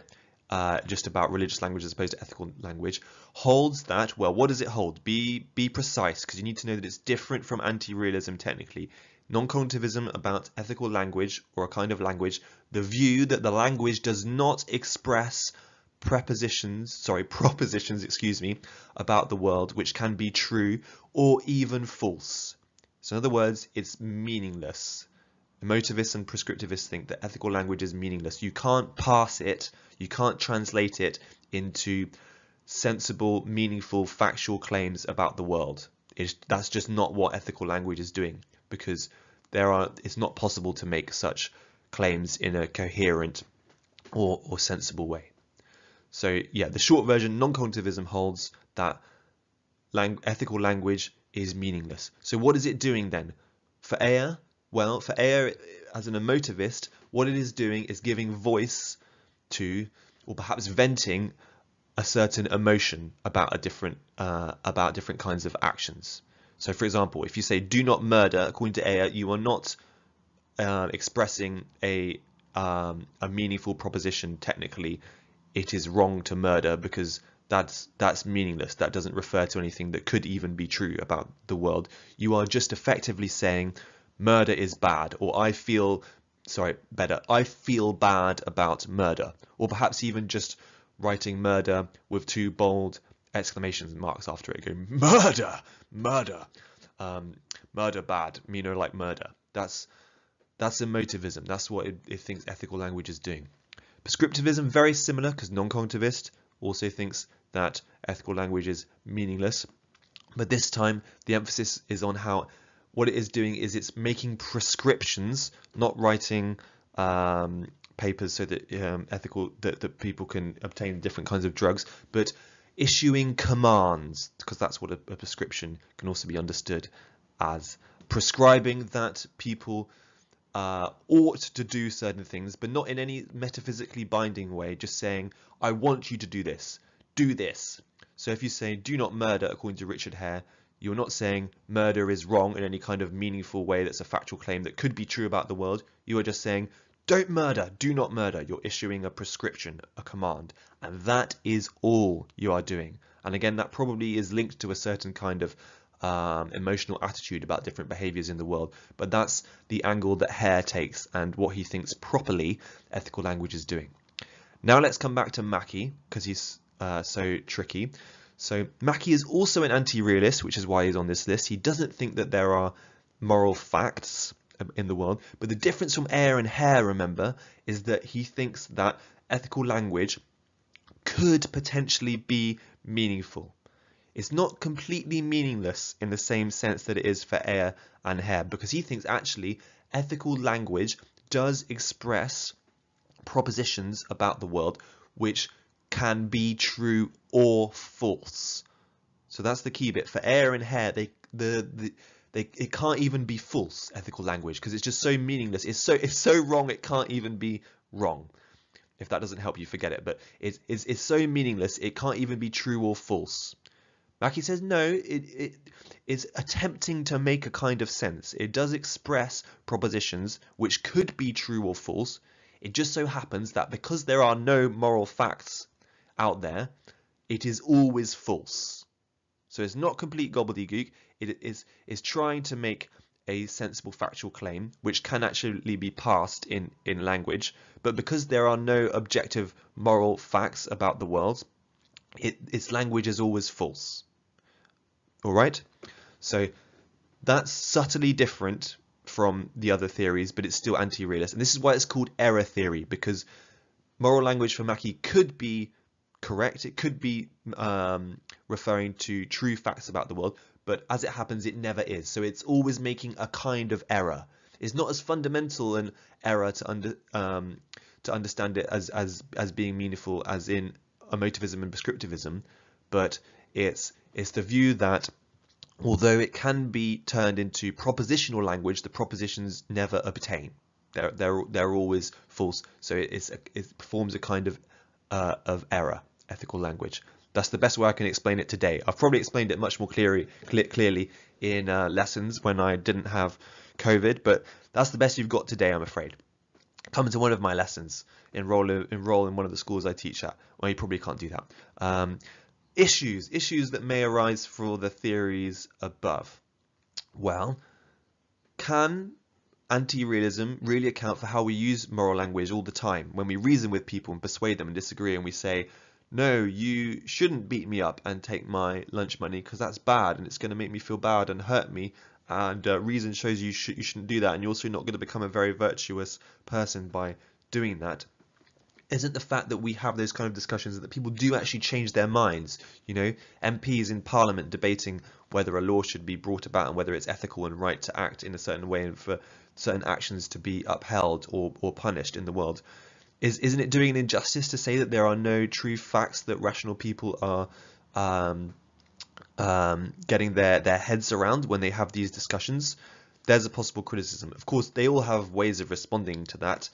Particularly air and hair are very complicated ways of responding to that and explaining how actually these discussions are effectively just clarifying emotions and prescriptions, and then working out how preferences differ or can be refined through further examination of the kinds of emotions and prescriptions that we prefer.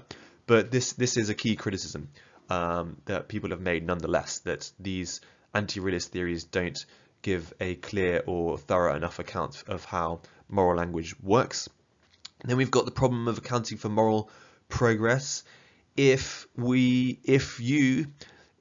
anyone believes that it is now good and right in an objective sense that, say, gay marriage is legal in this country, or people are not enslaved under the permission of the law in this country, or that women can vote and go to work. If it's not objectively good that those are the case, as anti-realism would say, but actually that's just a particular outworking of certain prescriptions or emotions and so on, then can that really be so? Haven't we really become more moral and gotten better in a real, measurable, objective, verifiable sense over time in our enlightened European Western world? So there you go. Does this really make sense of moral progress? And then perhaps the most weighty one, who knows, it's up to you to decide, doesn't this lead just to moral nihilism? So if there are no moral facts, isn't that equivalent to just saying that there is nothing that is true or worthy or rationally compelling in the world of ethics, and actually it is just built on this big void, to put it very mildly poetically. And the way that I think this is the most weighty criticism is because you can tie it to horrendous examples of evil. I mean, a little bit like we've referred to when talking about moral progress, but the famous horrendous examples of evil that spring most readily to mind when we think about badness and evil and wrong actions, such as Hitler's genocide of the Jews, or such as more recently Putin invading Ukraine and the horrendous humanitarian injustices he's committing against the people of Ukraine. It seems that, and in fact really it is the case, that for an anti-realist these things are not technically wrong in any metaphysical sense, in any objective binding sense. It's just that we feel bad about them, or that we would rather they not be done. There's no overarching superstrata or underarching substrata of the world, stratum I suppose I should say, that dictates that these things must not be done. Can we really bite the bullet and say that? Are we really prepared to say that as an anti-realist? We'll see on the next slide that that's probably the biggest problem you're going to have to face up to and argue down if you go for anti-realism as a philosopher. So yeah, it's not impossible that you get the essay, the meta-ethical essay, 25 marker on this paper. Although I'll say it one more time, it was really mean if they do give it to you, because they haven't put moral realism on the advanced information, and it would make a lot of sense to talk about moral realism if you're evaluating moral anti-realism. However, I suppose you don't necessarily have to, technically speaking. I just think it'd be quite difficult not to, but you could just evaluate anti-realism purely on its own terms, could you? Well, you can try. I think you've got to really talk about moral realism in distinction from it. But anyway, what do we do? What do you do if you get the meta-ethical essay? Well, as ever, go with what you actually think. I'm convinced that you will argue it best. You are most capable of arguing what you actually think, but you may not know what you think. So what do most philosophers think?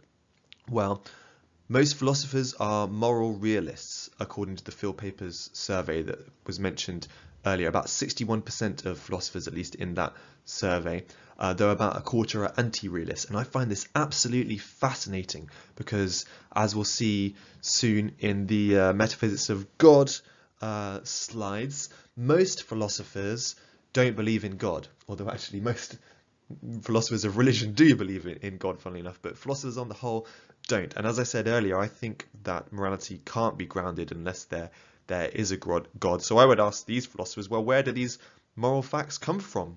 How do you know they're out there in the world, especially when people disagree on them so much? Can it really be shown or demonstrated that there are moral facts? I think at the end of the day, it probably comes down to cleverness with language and semantics, why it would be stated that there are moral facts that lead to certain states in the world or flourishing or what have you. But anyway, most philosophers are moral realists, so if you're being really cynical, maybe argue in favor of moral facts. Hey, at least if you argue this, then you get to say that you think it is actually genuinely wrong in a factually meaningful sense that for Putin to invade and commit atrocities against the people of Ukraine, which, as someone with a Ukrainian second name, I think is not a bad thing to be arguing, although maybe I'm just letting my emotions and preferential prescriptions dictate my rational discourse there.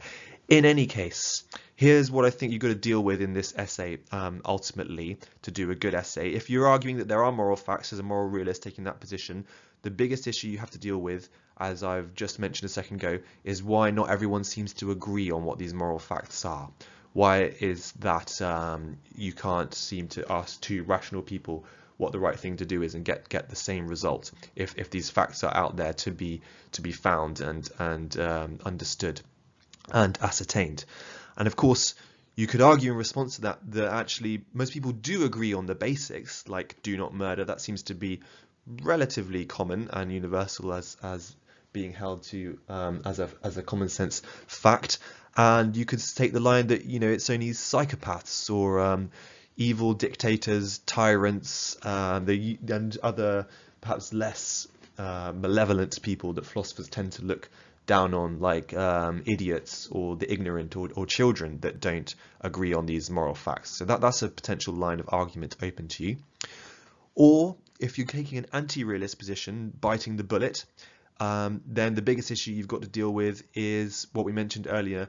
Can you really say that acts that our society and many A-level students and examiners feel, and 61% potentially of philosophers feel are evil, can you really say that they're not technically wrong in any factually obtaining sense? Are you really prepared to argue that? And maybe you are, and maybe your line of arguments are going to be, actually, well, it might not be nice to reflect on this, and it might not feel good, but if we're being strictly rational, as a good philosopher arguably should be in the pursuit of truth, beauty and goodness, this is what we have to acknowledge is the case about the world, even if we don't like it. So yeah, there's a very quick sketch of what I think are going to be the key issues you need to land on or explore in a meta-ethics essay for yourself. Right, let's keep going. I'm gonna zoom into land now, I hope, even though this video is ridiculously long already. That's ethics covered for the purposes of this video. So let's just talk about metaphysics of God for a bit. Now, I'm not going to go into detailed revision of content for metaphysics of God, because for that I once again refer you to a different YouTube video, my other revision video on metaphysics of God. However, let's look at some past questions that have come up so we can play the guessing game about what might come up this year. Although actually, sadly, you're going to have to listen to me and not just look, because I apologize, I have not, this is the old version of this table, so I actually need to replace this. Hang on a sec. Okay, here we go, I fixed it. So this is a slightly different table, which I've just updated quickly off screen. So what's going to come up in metaphysics of God, not concept of God. Let's have a quick look at this. Let me get my pointer. So remember, on the advanced information for 2022, they have left off just the concept of God stuff for metaphysics of God. So you're not going to get asked any definitional questions about omnipotence, omniscience, Euthyphro, paradox of the stone, omniscience and time, free will and time, all that concept of God stuff, which is quite nice to know that that's not going to come up. Not nice for me, because I taught my A-level class, one of my A-level classes, all of that, and then the advanced information came out and said it wasn't going to be on the test, which was really annoying, but you don't need to hear about that. So what will it be? Well, they've said it can be any of the arguments for the existence of God stuff.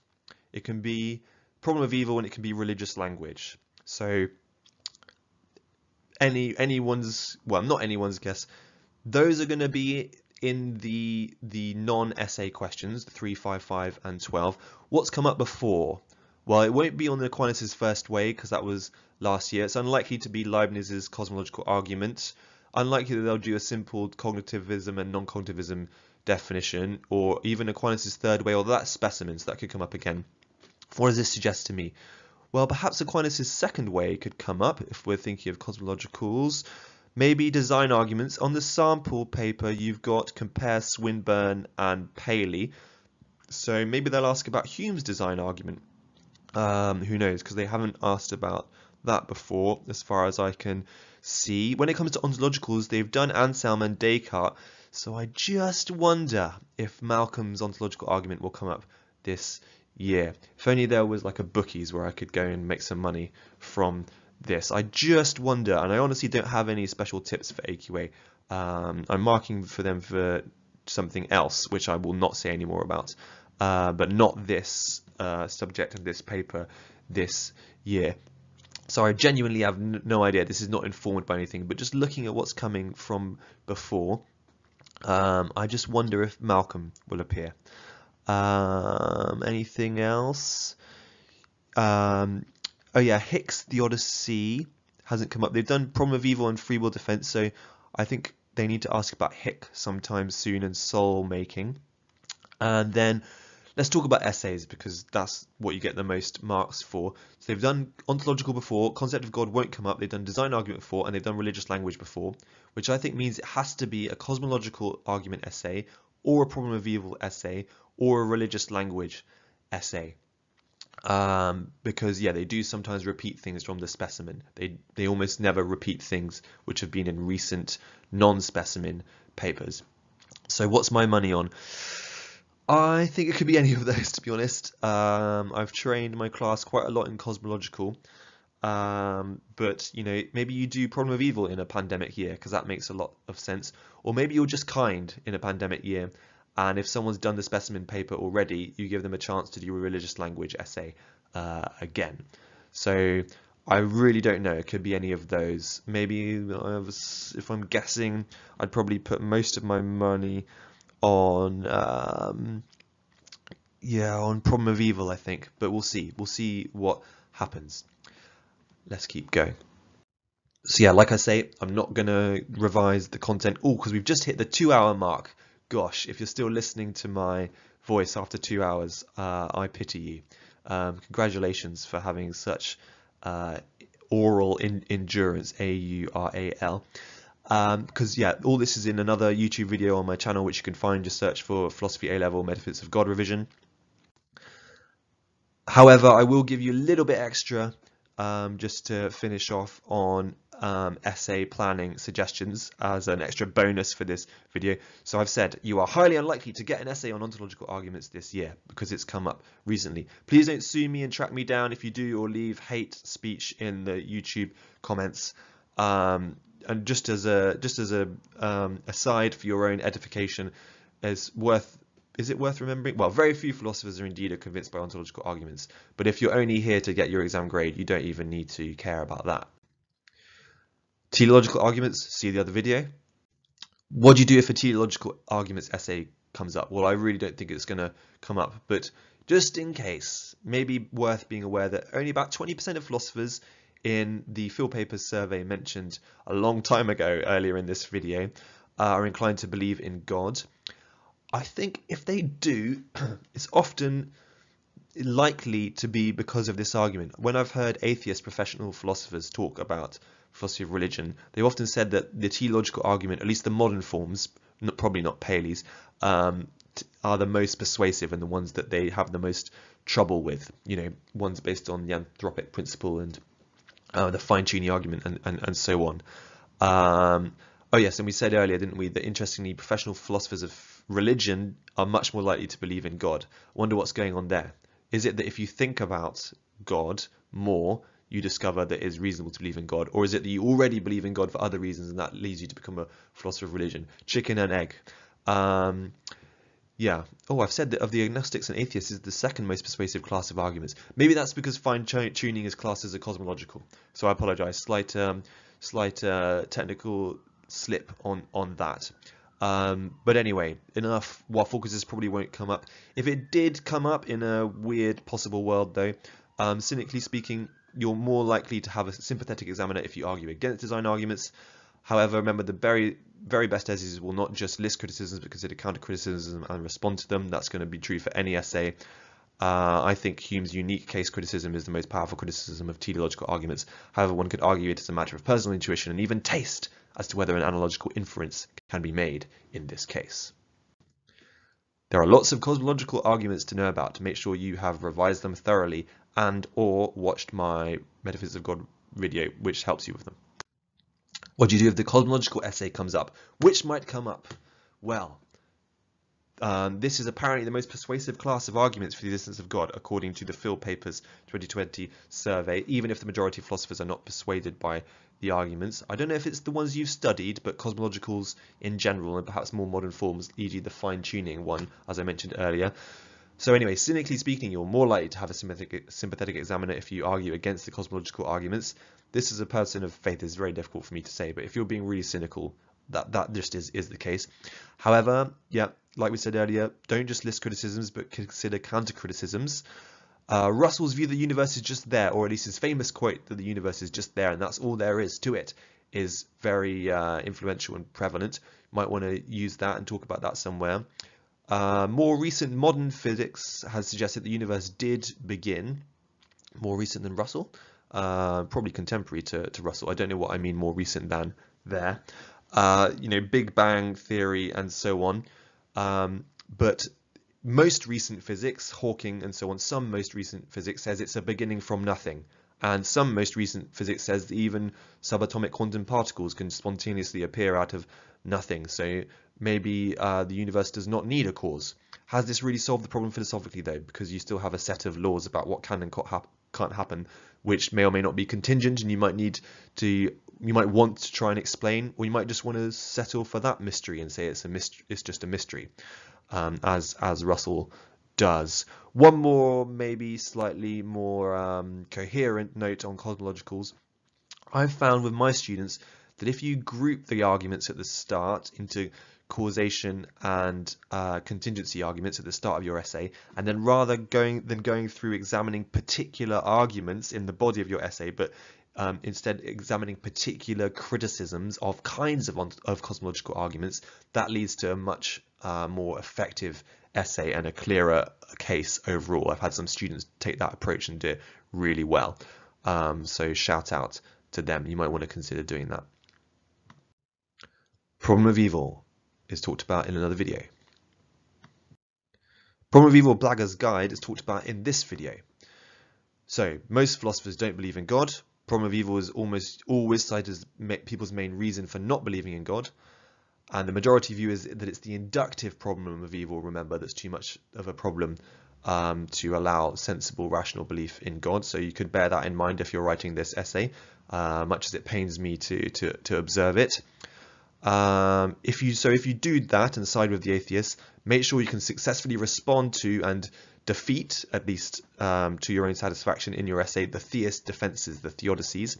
If you side with the theists, rather than only explaining the responses, the theodicies, Hick, Plantinga, Augustine, free will, and so on, see if you can weight them. See if you can weight which one is most effective. And you might even say one works and one doesn't. See if you can discuss criticisms of them and then deal with those as well, rather than just saying, here's the problem, here's the theodicy, it works. Best essays are going to do actual philosophical analysis, aren't they? By saying, well, here's what the atheist could argue back, and here's what I argue back to them.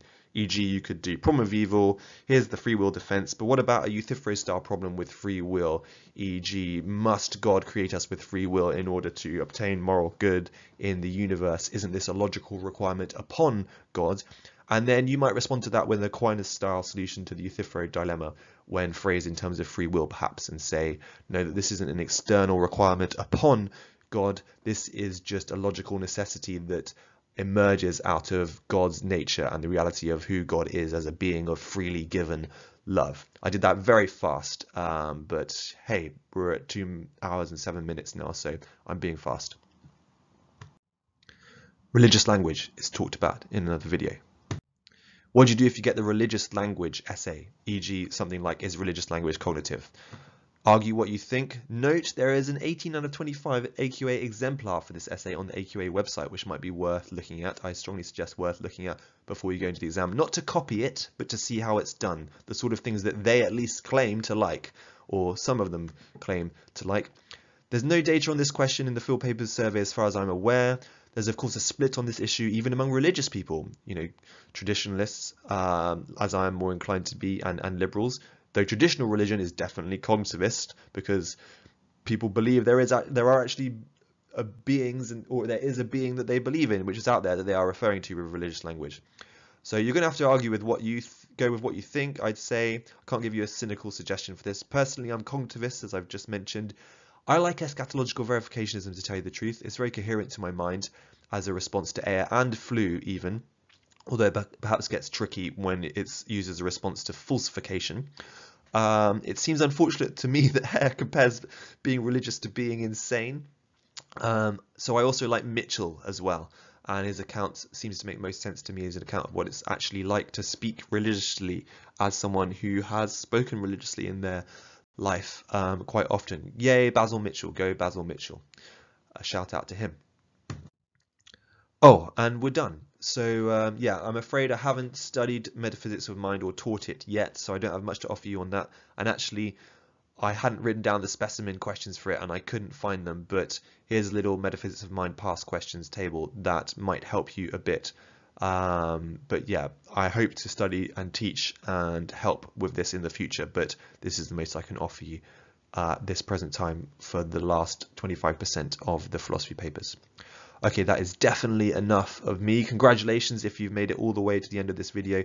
I really hope it has been helpful to you. That's why I've made it at the end of the day, to try and be helpful to some people out there, and to my own students who this is made as a resource for.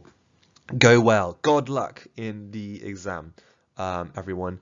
Try your best. Not everyone can come first, because you can't have a logically possible world in which that is the case, as Kant has shown us, but we can have a world in which everyone tries their best. So I hope it goes really well for you and you attain your hypothetical imperatives. If this video has helped you, maybe just let me know with a like or comment, not just to stroke my ego, but it means I will make more and encourages me to make more in the future.